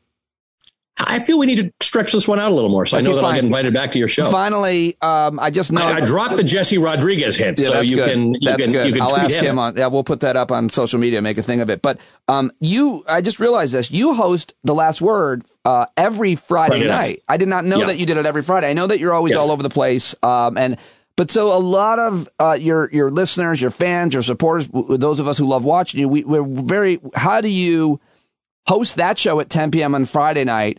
And then host your show at 8 a.m. That was some bad negotiation. Yeah, what happens there for you physically? Do you Friday nights are very hard. Do you sleep under your desk? And a lot of people... well, I mean, that's the one part about work from home that's better, right? Because I never lived, as you know, I live close to studio, so it was only ever a 15-minute commute, but now it's a 0-minute commute, which is very helpful. But yeah, Friday, I'm pumped for that show, as always, like when you're doing a show. You get pumped for it, and I can't just fall asleep after that, so I finish at 11 o'clock on Friday night, and my team is up and working by 4 a.m. on Saturday mornings. Fortunately, as we discussed, they're such a good team that they don't need stuff from me. But yeah, Saturday mornings are, let me tell you, it takes a lot Saturday mornings. Well, we're very happy that you're losing so much sleep because we benefit from your wisdom and your show on Saturday morning. So I don't actually care that much about it. I just like that you show up. Thanks, buddy. I do love it. I will say I will complain about sleep, but I'm not a good sleeper, so I'll complain about sleep anytime. I love my work. And I love talking to you about it and about anything. Thank you very much for joining me, as always. All right, my brother. There he goes, Ali Velshi, at Ali Velshi. I really hope that you enjoyed that. I think he is so good at talking about things and gets so much information in, even on a conversation and a podcast or radio where you don't have to worry as much about ratings and advertisements that you have to take breaks for. He's just real good at putting it all in there, from economics to foreign policy. Doesn't make all his analysis always accurate. Always happy to hear him on a panel with other people, providing nuance and arguments with each other. But I love his point of view on so many things, and really is A great show. Go say hello to him on Twitter and thank him for joining me here on Stand Up at Ali Velshi. Okay, now joining me, my second awesome guest for today's show is an old friend of mine who I met also on the cable news panel rounds. She, however, has a lot more credibility than me. She is a political scientist. She's a PhD, as a matter of fact, at Fordham University in New York City, where she also writes a column at Amsterdam News about New York-related things and is great at talking about New York City, New York State-related stuff, as she does on the podcast FAQ NYC, where she's a co-host. Also, she co-hosts the What's For Us podcast. She's editor-at-large for OZ and the author of a great book called Black Ethnics, and she's working on a new book that we talk a little bit about during this conversation as well. Dr. Christina Greer at Dr_CM Greer on Twitter. And we begin our conversation. We hooked up on Zoom a couple days ago talking about this pumpkin that she has sitting in the bookcase behind her, this little pumpkin, which seems like it was just picked. Here we go. Dr. Christina Greer. In October and bought me a pumpkin. And this thing is like... That's a real pumpkin? It's a real pumpkin. And it's still... Oh, that's bizarre. I'm like, what demon, nuclear pumpkin did you give me? Maybe it's not real, Chrissy. Maybe that's not real. A real pumpkin. It's real. You can see it. You can smell it just a little bit. It's totally real. She got it from a little, pumpkin patch place in Philly. And I'm like, Mom, what the fuck is this? Wow. Well, you know what? No, gourds do stay for a long time, right? That's why people use them to decorate. It's October. This is from, she brought it in the beginning of October. But you've kept it in a temperature controlled room. I'm just making shit up. I mean, listen, I live in Brooklyn, so everyone teases me. I have project heat. My windows are wide open. They stay wide open 365 days out of the year. Project heat, by the way, is in reference to the radiators in certain buildings. And what I just learned is that they had these radiators that heated up so much because of the pandemic of 1918. And they knew ventilation worked. So people would, in the winter, have their windows open, and then the radiators would compensate for that. Is something like that? Something like that. It was a whole thing of it is for a reason. But the problem is, I need to get some copper pots to put on my radiators so that I can keep moisture in the house. Smart. And my mom always had potpourri and, things like that. But it is so dry. And I'm like, why is my skin so dry? It's because you have these piping hot radiators where you're sleeping in a tank top and shorts, and it's 6 inches of snow coming down every hour. And so here we are. My plants are I wake up in the middle of the night gasping. I haven't had a nosebleed yet this season, thank goodness. But it's coming. I didn't know you did. Basically, I didn't know you did impressions. That was an impressive plant. Well, you know what? Listen, I always tell people, give me 2 glasses of wine. My Charlie Rangel impression is the greatest. Well, he was on my podcast. I wanted to ask you about him. He was on FAQ NYC, your podcast. And as much as you can talk about national issues, you're one of the go-to people to talk about New York State and New York City politics. Column at the Amsterdam News I want to reference too, about women. But Charlie Rangel, wow, you sat down with him. Well, first of all, before you tell me, what you learn. Apparently, I just saw it on Twitter as I'm preparing to talk to you, and I really want to listen to it. So I don't know what you guys talked about. But before you tell me what you talked about, what are you thinking? Wasn't he kind of a pretty scandalous guy involved with a lot of corruption and stuff? Listen, in a 50-year career, sure, you're gonna have 1 or 2 little ups and downs. All right, fine. He's 90 years old, known as one of the smartest politicians. Period. Sure. Not in New York, not black politicians, just one of the smartest politicians, one of the most savvy, he knows how to get things done. He took out Adam Clayton Powell, who at the time, was going through his own stuff. But Adam Clayton Powell started off as one of the most powerful black politicians in Harlem in New York State. And Charlie Rangel's part of the Gang of Four. So that's David Dinkins, Charlie Rangel, Basil Patterson, who's the father of David Patterson, who was the lieutenant governor who ultimately became our governor. Okay, yeah. And then Percy Sutton, who was more of he was a Manhattan borough president, and ran for mayor, didn't win. David Dinkins won ultimately, but he was kind of the quiet hand behind a lot of politics in New York City and New York State for many, many years. And I would say served as a foundation for Black politics in New York. And also was like an entrepreneur and things like that. So like Charlie Rangel was the baby of the Gang of. So Percy Sutton passes, Basil Patterson passes, David Dinkins, as you know, just recently passed in October of 2020. And then Charlie Rangel is now 90 and sort of reflecting on his life. And so we interviewed for FAQ NYC, Harry Siegel, my co-host, and I interviewed David Dinkins like 2 years ago. And, you know, again, he was 91 at the time. So it was like, what is a podcast? Like, who are you all? Yeah, he knows who we are, but it's like, wait, you want to talk to me, but like, where's it going? There are no cameras. And it's like, no, it's like people can stream it. Like, it's, you know, you're explaining what a podcast is. It's the craziest thing to someone who's like, I've been doing media my whole professional life, but what is this thing? Right. So David Dinkins lets us come to his office and he's got pictures everywhere. So we're like, I was like, wait, what's that picture of you with Arthur Ashe? Tell me about that. You know, because David Dinkins famously brought the U.S. Open to New York, got criticized for it. It's like, oh, it's a vanity project because you like tennis. The U.S. Open, the 2 weeks of the U.S. Open brings in more money than the Knicks, the Nets, the Mets, the Yankees, the Rangers all put together. Wow. Right. So anywho, I realized Charlie Rangel is the baby. He's the last one of the Gang of Four. And I was just like, let's talk to him about whatever he wants to talk about. Right. You know, yes, there was like a scandal about some tax stuff with the DR and, you know, he got censured. But I was like, that's kind of well documented. I'd rather kind of talk to him about he was in Korea, like he's in the Korean War. You know, David Dinkins was in the tail end of World War II and never saw action. But like Charlie Rangel was in the war, came back and like, you know, hadn't even finished high school at the time. And so tells the story about kind of a run-in with like a racist white cop. I was like, you know what? I'm not delivering boxes for the rest. We're not doing that. I didn't realize he was an AUSA, like an assistant U.S. attorney. So like in the U.S. attorney's office in a time where, you know, Bobby Kennedy nominated him. Daniel Patrick Moynihan was like he was the U.S. attorney of the Southern District. That's like when they were like notoriously like whites only. So it's like, how did you get that job? You know, like he's spilling the tea on Shirley Chisholm's husband. I mean, we were like, what? I mean, he really on the podcast, he was really spilling tea. I mean, hot, blazing, scalding. So what do you think that's about? Just doesn't care, like people are gone, doesn't care anymore, wants to be interesting. Did that? I can't wait to listen. Don't get me wrong. I mean, but he's still 90.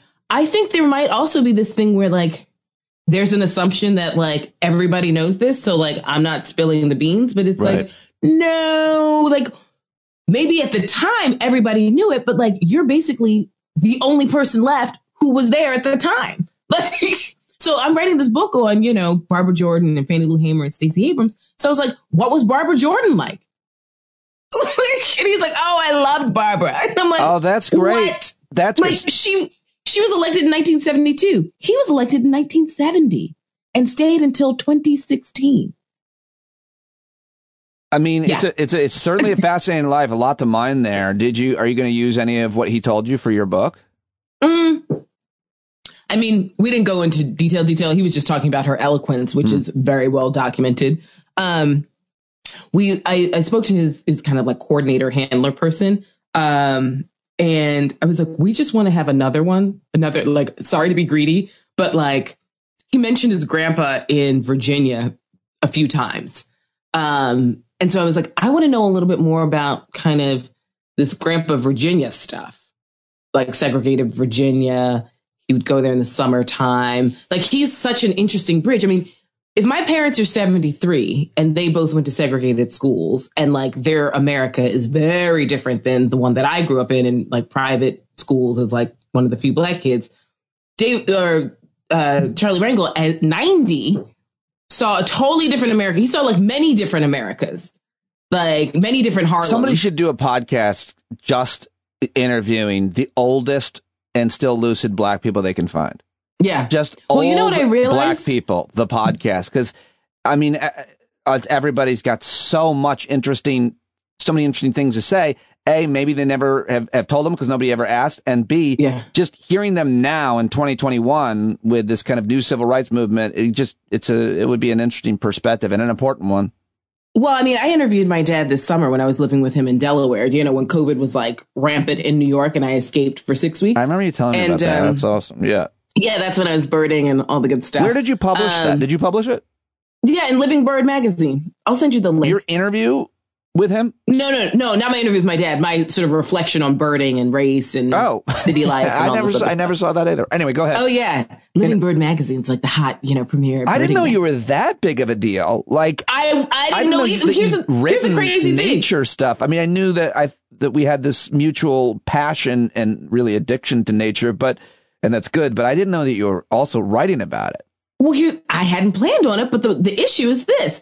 Now that we're conducting these interviews from our home, every time I'm on MSNBC, I get at least 5, emails, every single hit, asking me about this bird picture that is behind me. Great. And so everyone's like, oh, that woodpecker. Some people know that it's a golden fronted. Some people call it a red, breasted. And depending on if people can see it or how deep of birders they are. And then some people are like, hey, by any chance are you a birder? And so then the head of the Cornell ornithology lab was like, we have this magazine. Would you like to sort of write about birding? And I was like, and I wrote him an email back and I was like, listen, I just started birding this summer at my dad's place in Dover, Delaware. Like, I'm new to it. I've just found it relaxing and peaceful. Like that's kind of my extent. And he's like, that's exactly the article we want because so many people are like you. I'm trapped in sort of my little house area. I don't really go out much. My backyard is now all of a sudden. Right. Oh, that's great. I can't wait to read that. That sounds really interesting. It resonated with a lot of people. It's also why I keep a water bong in the frame of my shot. So people viewing send me weed. Just so we know. We'll talk about something offline about that. Is that a water bong in your shot? Right. You've got a bird? Well, I just saw something on like Instagram or something where I guess someone was doing like a bong hit and like didn't have her camera off. So someone's like, hey girl, awesome. We all just saw you take a bong hit. That's awesome. So I'm writing an article now for Living Bird. I interviewed a guy, his name's Scott Webster. I'm blanking on his last name. Who's a professor at Harvard who biked cross country. Scott Edwards. He biked cross country. He's head of like a bio lab at Harvard, but he had like a bird sign and a Black Lives Matter sign, and he started off in Massachusetts and biked across to Oregon. And like I'm talking to him about his reflection. Intersectionality. Yeah, so I'm talking to him about like race and politics because it was this summer. So I'm like in the middle of an election season. You've got Black Lives Matter signs. You're a black man on a bicycle, and you have like nature sort of saves us, birds matter sign. It makes me. That scandal or controversy over the summer, or whenever it was, when the black guy in Central Park, what was his name? Christian Cooper. Yeah, so he's a birder and he's black, and this woman basically calls the police. I mean, people are probably familiar with what happened. But in a weird kind of way, it also was like black people are birders or can be, there's these weird sometimes things that come out of things that get a lot of attention. Yes. Maybe good things. I don't know what am I trying to say about this guy being profiled as a birder? Yes. What the takeaway for a lot of people from that situation is this. So Christian Scott, who's a pretty famous birder in the birding community, was in Central Park birding, and a woman, Sarah Cooper, I think her name is. So he's Christian Cooper, she's Sarah Cooper. No relation, but it's interesting, I think, that they have the same last name. Because there is a relation, right? It's like sort of even the last names sort of encapsulate the complexity of American identity, where it's like this black man has this white woman's last name, right? She is in the wrong in the sense that her dog is off leash. We have very strict no leash rules in New York when your dog has to be on a leash, not on a leash. He asks her to put the dog on the leash. She does not want to. She then calls the police on him and is sort of holding her dog in a way where the dog is yelping, and she's escalating the situation to make it such that I'm fearful and, I'm afraid that this man's going to attack me. When he's the one who's saying, ma'am, I'm fearful. Please put your dog on a leash. So it ends up being a thing.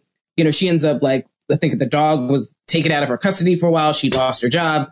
And so Christian Cooper is like, I think what's happened to her is more than enough. Like, she shouldn't be punished more. And other people are like, no, she actually could have gotten you killed if she wanted to. Like, if the cops came, like, trust and believe you could have gotten killed in the middle of the day in Central Park for birding. So it brought up this larger question of, A, there's a large community of Black birders, because that was a conversation. There's Black Birders Week, which is a pretty growing, robust sort of a movement of Black birders. Yeah, because, some of us are in cities, some of us are in rural communities, some people are in the South. But here's also the thing. Because so many Black birders have had negative interactions with white people in nature, it brings up these larger questions of, you're looking at something that is so free and so pure, and like it fills your heart with like, wow, look at them just soaring, riding the wind. And it's like, and I can't be free in this country, right? I can't be free in my Black skin. And while I'm even looking at this bird, imagining what freedom looks like, some rando white person is like, you don't belong here. I feel threatened. I thought your binoculars were a gun. And so that's why I've called the police. So like Black birders have these larger conversations about like, well, we can't go birding too early in the morning because we're going to scare white women, right? We can't go birding too late at night because we're robbing something, right? We can't be too in the brush, trying to look at specific birds because it's like, what's this Black person doing creeping around? I'm calling the police. So it's like, this is supposed to be just nature. Like we're all supposed to be equal and free in nature, frolicking, looking at beautiful things. And there go the whites. Like, what is going on? Did you say there go the whites? There's like, that's kind of the question of, Black birders are like, oh, well, and so the thing is though, but it is a community, right? So like, I told you my like bestie in the birding world is some like 70-something-year-old white man from Tennessee. Right. I've never met him. Like and I brought him up in the story. I know him from Twitter. I like retweet his pictures. We've started talking. I included him in my Living Bird article. But like when the pandemic hit, I mean, and I bought his coffee table book for myself and like for several others. He self-publishes it. So you have to like order one at a time. Mm-hmm. I helped him like pick out the birds for his calendar that he sends to family members. But like when the pandemic happened, he DM'd me and he was like, Chrissy, I know you're incredibly busy. Like, I don't even know if he knows that I'm on TV. Like, I think my bio says that I'm a professor. So like he knows that. But like, he was just like, if you don't mind, my wife and I are very worried about you. We know that you live in New York. Like we hear these numbers of New Yorkers spiking. Can you please just check in and let us know? They like packed up and like went on an RV with the grandkids, like driving cross country birding. And he's like, and he also lives, in Tennessee someplace, but he's like, please just check in on me. Cause I want to make sure that you're safe. So like I have this family in Tennessee of some random Twitter friend, white man. I don't know his politics. I don't know anything sort of, about him. I just know that we both love birds. Well, I have some bad news for you. Who's actually at the insurrection has been arrested. Right. And his politics. I think about that all the time. Like, what if I find out that he's like a wild Trump supporter? I don't know. I know. I think we all have that concern about people when we get to know them, especially and like them. Wait a second. But let me, but it's also a tribute to you. I mean, I think that one of the most interesting things about the pandemic is to see how relationships have developed in all of our lives. And my relationship with you has developed far more extensively than pre. And also, I've learned a lot from you, I think, as to how to carry myself as a person and treating other people and thinking and being curious. And I'm sure that's the effect that you had on with this guy. And you've always paid forward what you've learned. And I wanted to ask you about your column regarding this. This is, again, why I think your personality is so infectious and likable and why everybody wants to talk. I'm an acquired taste, trust and believe. Well, I haven't seen that yet. I haven't seen your weaknesses. I look forward to finding the warts. But I mean, you write at Amsterdam News in your column about in a column titled Happy Women's History Month, which we're in right now. You say there are so many women who have inspired us in our personal and professional journeys. For Women's History Month, I ask that we make a list of the women in our lives who have influenced us to be better versions of ourselves. Many women on your list may never make it into the history books, but they have quietly helped lift up an entire community. They don't have fancy degrees or have to be philanthropists, but they have contributed to our lives and likely the lives of so many men and women in large and small ways. I loved it. And I started making a list. I was so glad that I read this. I started making a list, and I wanted to know if you could just share one or two women who have influenced you in your life. Yeah, I mean, well, besides my mom, who, I mentioned, but like, it's funny because my sister read that article and she's like, excuse me, ma'am, where the hell am I? And my sister's 2.5 years older than I am.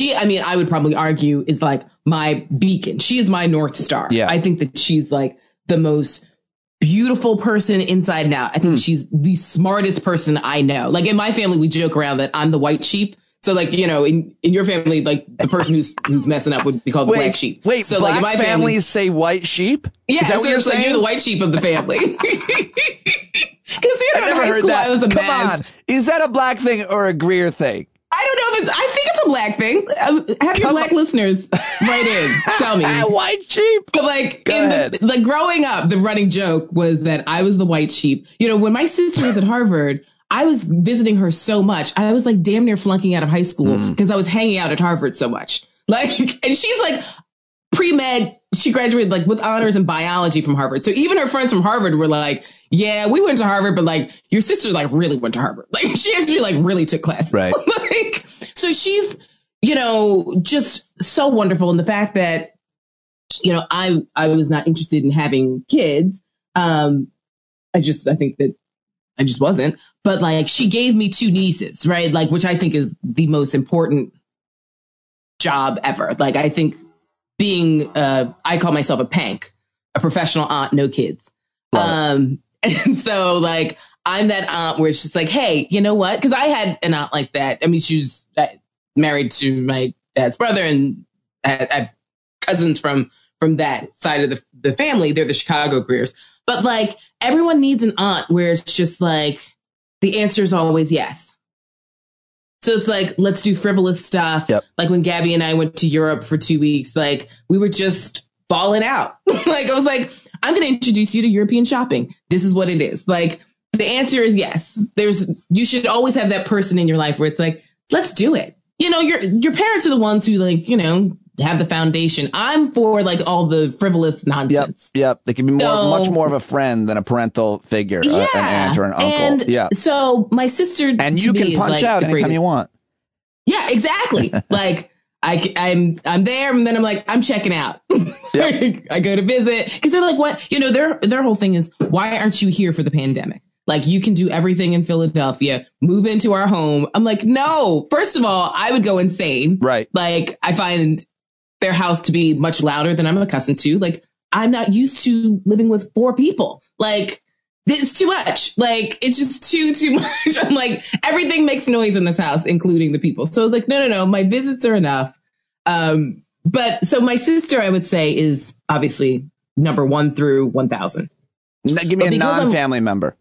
Talk about your mom. Well, because I'm writing this book about Barbara Jordan, Fannie Lou Hamer, and Stacey Abrams, you know, I spent a lot of time thinking about the 3 of them and like thinking about how the 3 of them are connected as like Black American women from the U.S. South. You know, my mom's from the South. My dad's from the South.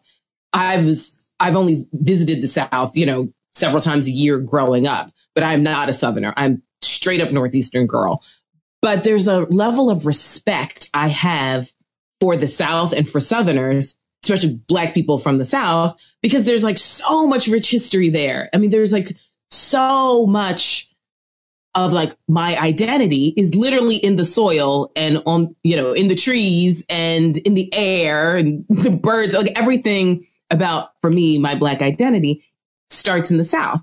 So like to write this book deliberately about Black American women, you know, not Kamala, not Shirley Chisholm. Like that's the book that a lot of people are writing, like from Shirley Chisholm to Kamala Harris, you know, because Shirley Chisholm ran for the presidency in 1972 to Kamala Harris becoming vice president. Right. So like, you know, that's a circle and a cycle. But like, you know, they're both children of immigrants, which I think is really important. But that's not the identity of like 90% of Black Americans in the country. So I really wanted to kind of tap into this like Black American female leadership in a way. And I'm just so inspired by like the fact that Barbara Jordan, Fannie Lou Hamer, and Stacey Abrams are all known for their like eloquence and oratory skills and their intellect and like strategy, like how they were able to maneuver in this kind of like white supremacist anti-Black space in the 60s, in the 70s, and then in the 2000s. So the answer is Barbara Jordan and someone, you know, these women that you're writing about have been influences that you're grateful for on your list for March. Yeah. And yet so the list requirements, it doesn't require you to have met the people. No. That's what I thought. I put on a prerequisite that I knew them personally. Now my list will broaden. Yeah, I mean, your list. I'm putting you on my list now. Yes, thank you. Well, I think it's great to start with Actually, I just scratched you off. Right. It's like, I don't like her. But I think it's great to start with people you know and then broaden out. So like from micro to macro, or start with macro and then come into micro. You know, like I think of it this way. Like I think about the lunch ladies that I have always had. You know, I've gone to private schools my whole life. I've worked in private schools my whole life. And by and large, the lunch ladies have been, you know, Black women. In all the institutions that I've been a part of. And like, there is something to be said about a lunch lady when you are a Black child in a white institution. Like the lunch ladies look out for you. They sort of give you encouragement. They sort of tell you the things that your teachers and your professors don't tell you, you know, in the sense it's like, you're great. Like you're kicking butt. You're beautiful, whatever it is. And it's like to have that throughout the day as a reinforcement, to have someone that you know is sort of like, you know, looking out for you as a parental figure or whatever it may be. It's a type of relationship that many people haven't written about, but like there's not a single Black professional, I would argue, who understands that they're Black and like appreciates that they're Black, that doesn't have some or hasn't had some sort of relationship with either a maintenance person at their white institution, whether it's their job or their school, or a lunch lady. Period. End. So many things. That's fascinating. I would never have thought, imagine that. And then that's, you know, talking, if you have the trust and can have such an honest conversation with people of color who are, as I think, observative, and intelligent as words. Yep. Love it. Then it's great because you get to hear these types of insights that you would never have thought of. Even the most curious of the whites wouldn't have thought of the whites. Really, because you just don't. I would never have thought of that. That's a great answer. So let me just pivot out of that though and talk to you just about, you know, you're writing this book about Fannie Lou, Barbara Jordan, Stacey Abrams, and it seems that the one thing that connects all of them obviously is voting, civil rights and voting. Mm-hmm. What is your emotional reaction to the fact that there are so many new laws on the books making voting harder for likely Democrats, especially Black folks? What is your emotional reaction? And then we can talk about what needs to be done about it. Right. I mean, I'm utterly not surprised. Because, I mean, the Republicans have painted themselves in this corner where it's like they can only win by cheating. And the franchise has been something that has been dangled in front of Black people, you know, ever since the 14th and 15th Amendments. And it's ebbed and flowed and it's been given and taken away. And we've been gerrymandered racially and politically, partisan wise. And so now the demographics have shifted in such a way. It's like, we knew that after 2020 and looking at the electoral success of organizing Black people, especially to others across not just the U.S. South, but across the country, despite all of the laws and draconian measures that were put in to sort of keep Black people out of the political process, because that's like your own political destiny, right? Like if I can decide what my leadership looks like, you know, if I can mobilize people and have collective action and I can change what this democracy looks like for me, right? That's a very powerful position, especially when you see that Black people tend to overperform percentage-wise when compared to other racial and ethnic groups. So we knew a backlash was coming. I mean, that's the nature of American politics, is always a pendulum swing. It ebbs and flows. And but what I'm hearing you're saying, honestly, is that Black folks in America certainly are conditioned to, when you see progress, grassroots organizing to win in elections, like in places like Georgia, led by high profile, in this case, Black women. What it sounds like you're saying is Black people, when they see that actual progress, will also say to each other, watch out now. We know for a fact. I mean, like everyone duck. I don't think many people are surprised that like from Barack Obama, you get Donald Trump. From David Dinkins, you get Rudy Giuliani. Right? From Harold Washington, you get one of the dailies. Like, oh, really? Right? So it's like, we've seen this. This isn't new. Like, we know that there's a swift pendulum swing and that machete is sharp. Well, it's most obvious in politicians, but in policy too. Yes. And in elections, but policy too. To undo what progress has been made. But I think here's like the crux of what it is to be Black in this country. Black people understand white people better than white people because we have to understand you. If not, we don't survive, let alone thrive. But like, we don't get to live. So we understand the capacity because, we've heard stories, right? Or people who are older have seen stories. Like, we know this is why January 6th surprised no Black people. It's like, we know that white people will kill white people to maintain white power. Like, especially the whites that work with people of color. Like, we've seen it. We've seen, when white people were organizing in the South just for voting rights or justice. It's like, oh, white people will kill white people just as quickly as they'll kill Black people if they see them as like traitors, right? So January 6th, it's like, they would have killed Mike Pence and Nancy Pelosi. They would have ripped her limb to limb. And so the thing is, I think white folks don't fully understand that. And we're like, we keep trying to tell y'all. We keep trying to tell you what white supremacy looks like. And so that's why also when people are like, Joe Biden, how did he become the nominee? It's like, because Black people don't get to always vote for their first choice. He wasn't the first choice for a lot of people. But James Clyburn explained to Black people, it's like, listen, ain't no white people voting for Bernie Sanders. So like, go for your second choice so you can at least get something as opposed to nothing. So like, we are the strategic voters because we understand white people. Yeah. Period. The dynamic that you just explained is played out throughout history that Black folks clearly understand and that white folks don't. And we're trying to understand it. And those of us who just heard you should confront that. But that can all be demonstrated in one video when I forget his name, the officer, the Black Capitol Hill officer goes running by Mitt Romney and doesn't stop. And Mitt Romney's like, what's happening? Right. And that can, that's symbolic of everything that you're saying, because if you see a Black guy running, you don't ask, just trust him, run with him. Well, your colleague, Cedric the Entertainer. Well, white people are going to rip Romney limb from limb too if he doesn't follow that office, police officer, honestly. Well, and that's, I'm blanking on his name, Eugene something. He got the Medal of Honor. I'll look it up. Yeah, go ahead. I want to get it right. Yeah. So, but I'm thinking of your colleague, Cedric the Entertainer, Eugene Goodman, that's his name. Cedric the Entertainer has a bit from Kings of Comedy where he's talking about, like, if you see a Black person running, like, we are conditioned, we are trained. Do not like, hey, Pete, let's go. It's like, no, start running. Just take off with Cedric and start running. And so he has this whole sketch where it's just like, he's like, I bet you if I started running right now, everybody in this arena would just get up and run. And it's like, yes, we would. It's like, we don't need to, we will ask questions when we are down the block, safe, like, hey, why are we running? And sometimes it might be like, oh, I don't know. I saw you running, so I started running. It's like, wait, I saw you running, so I started running. But it's like, let's not stop and ask. And I think the reason why Eugene Goodman has like received all these honors is because he's like, I know that I'm the bait. I know that I actually might get killed. I know that these people are out for blood. And like, they would like nothing more than to kill this Black police officer. Mm-hmm. And let's be clear, very few of them have had any repercussions thus far. Like the woman who was like, I have a trip to Mexico, so she gets to get out of jail. Mr. Shaman and his vegan food, right? I mean, like all these folks who are just like, I didn't mean it.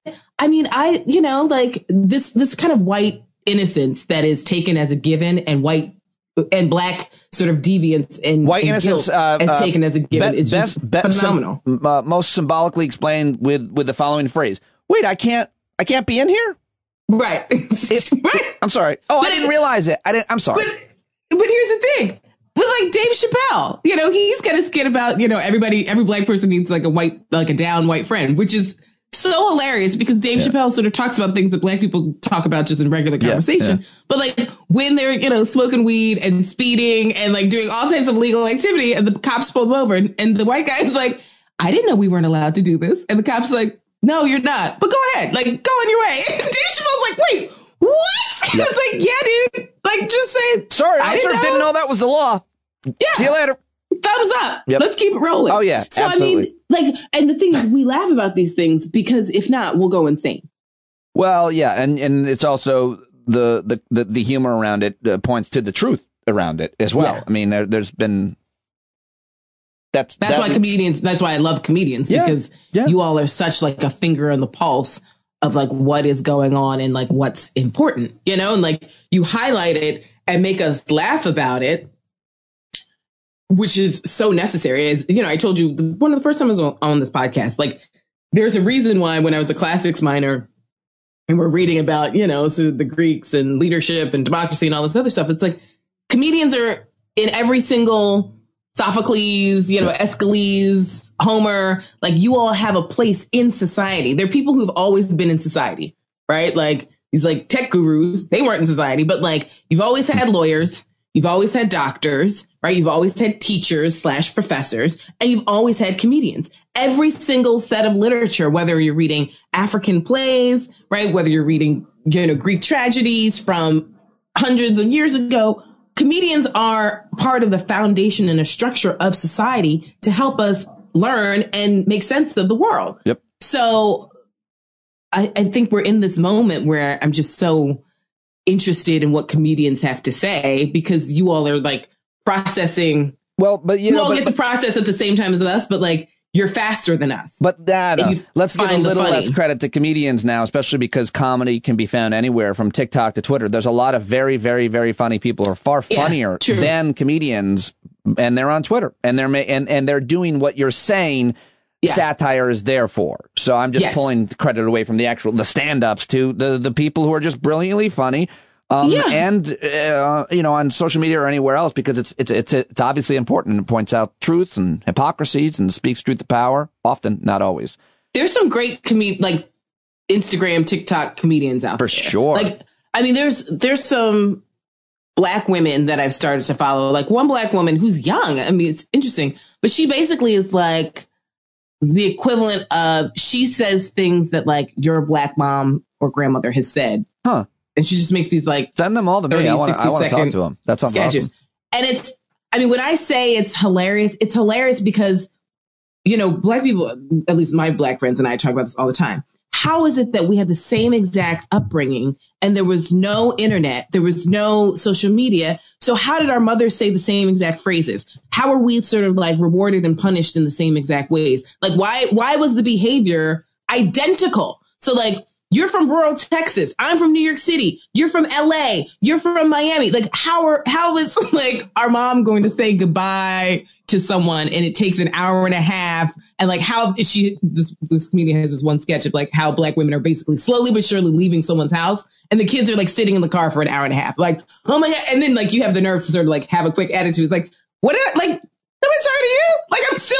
So it's like the one leg in the car, the sort of now, we're in the car with the engine on and the window down. We put the car in reverse. They're still talking. And like every single friend of mine that I sent it to, that was our entire childhood. Like you've got to get ready, get in the car. We're leaving. But then our moms get to talk for like an hour and a half. It's like, what? So I think that there's this, especially in isolation with COVID, comedians are doing such a great service, professional or non-professional. Yeah, comedy is. Like you're linked. I mean, I think, but that's the role of the comedian, like to link everyone with this like shared collective experience. Or if it's not your experience, to expose new people to an experience that like you didn't know existed. For sure. Mean, so, I've always said you guys are like the funny educators. As a white male audience member, watching a female comedian, a gay comedian, a Black comedian, I learn a lot about that experience traveling through life in our culture and society in this time. Like, wow, I never would have thought about that. And it's very educational and helpful. All right. I've taken more of your time. I got a boogie. Thank you so much. I know how busy you are. I love talking to you. And let's talk again as soon as you're possibly available. Yes, I'm around, just clickety-clacking with these keys. And there she goes, Dr. Christina Greer. Love talking to her. Love talking about the nature issue with Black folks and all of that. I want to dig deeper into that. There's a lot of very interesting literature and work on that history and so much more. And there's also great initiatives, like I mentioned, Children in Nature Network, whose work I try to plug anytime I possibly can. Great organization to support. And go say hello to Chrissy on Twitter at @DR_CM Greer on Twitter. Give her a follow and thank her for joining me, as well as Allie Velshi at Allie Velshi. And thank you all. I hope to see you tonight at our hangout. That is at 8 p.m. East if you're a subscriber. If you're not, what are you doing? I mean, seriously. sign up right now. It's like $5 or $25. Whatever you want. Whatever you want to pay. Some people pay $100. They do. To subscribe to this podcast, to support me building a daily show right here in the shed every day. And we're all going to party pretty soon. I mean, when this shit is over, and it's almost over, we're going to somebody's house. I'm going to do some regional ones. I think I'll do a Northeast party, maybe a Southeast party, maybe a Mid-America party, maybe a West Coast party. Let's do some parties, some stand-up community parties. Who's in? Who is in? Let's keep its train moving along. I love it. Thank you guys very much. I hope to see you tonight, and I will talk to you tomorrow. And you can always join us on the Discord platform if you're a stand-up community member as well. Go to patreon.com/PeteDominic or the paid subscription link in any day's show notes and sign up there. And I'll talk to you on Discord as well, which is just a platform to text and chat, and it's great. All right, that's it. I'll talk to you tomorrow. Take it away, John Carroll.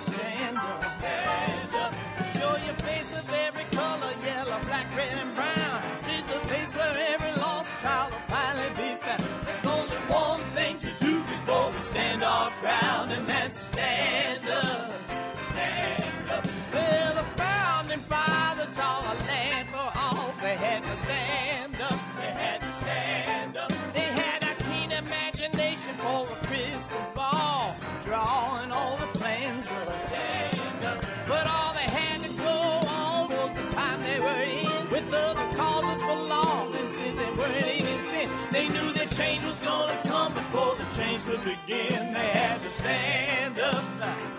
All right, they had to stand up. We got to stand up. We got to look the devil square in the eye. We gotta let him know it's his time to go, and make it clear when all we hear is a lie.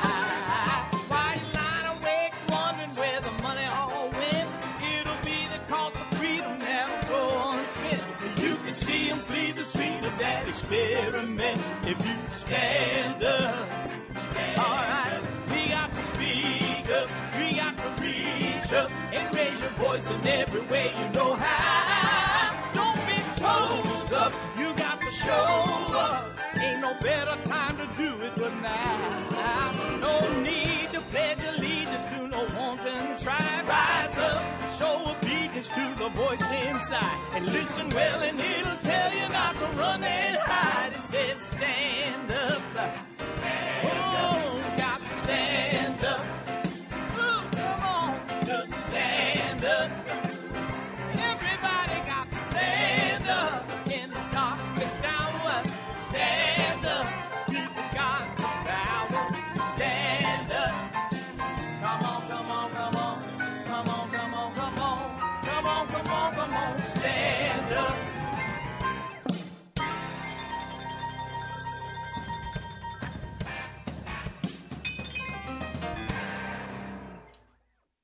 Did you know that at the end of the song, every show, I put something here? Just some kind of a message or an old recording of mine or something?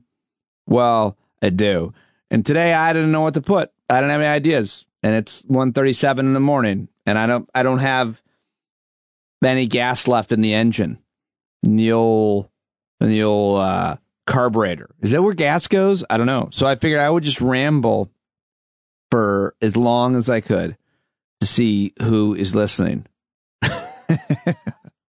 Now, I got to put it to bed. I thank you very much for coming all the way to the end here and for listening to this, because you have your AirPods in and your phone is 12 feet away and there's nothing you can do about it, but you're still hearing my voice. And I'm sorry that I didn't give you anything to stay for today. But thank you very much for listening. I love you. And if you're here, I would give you a hug. I would ask you if I could first. I'd say, can I give you a hug? And then you'd probably be like, yeah, and we would hug. And I'd give you like a couple of those back slaps. Probably. that guys do. It's still a manly hug type of a thing. All right. Good night.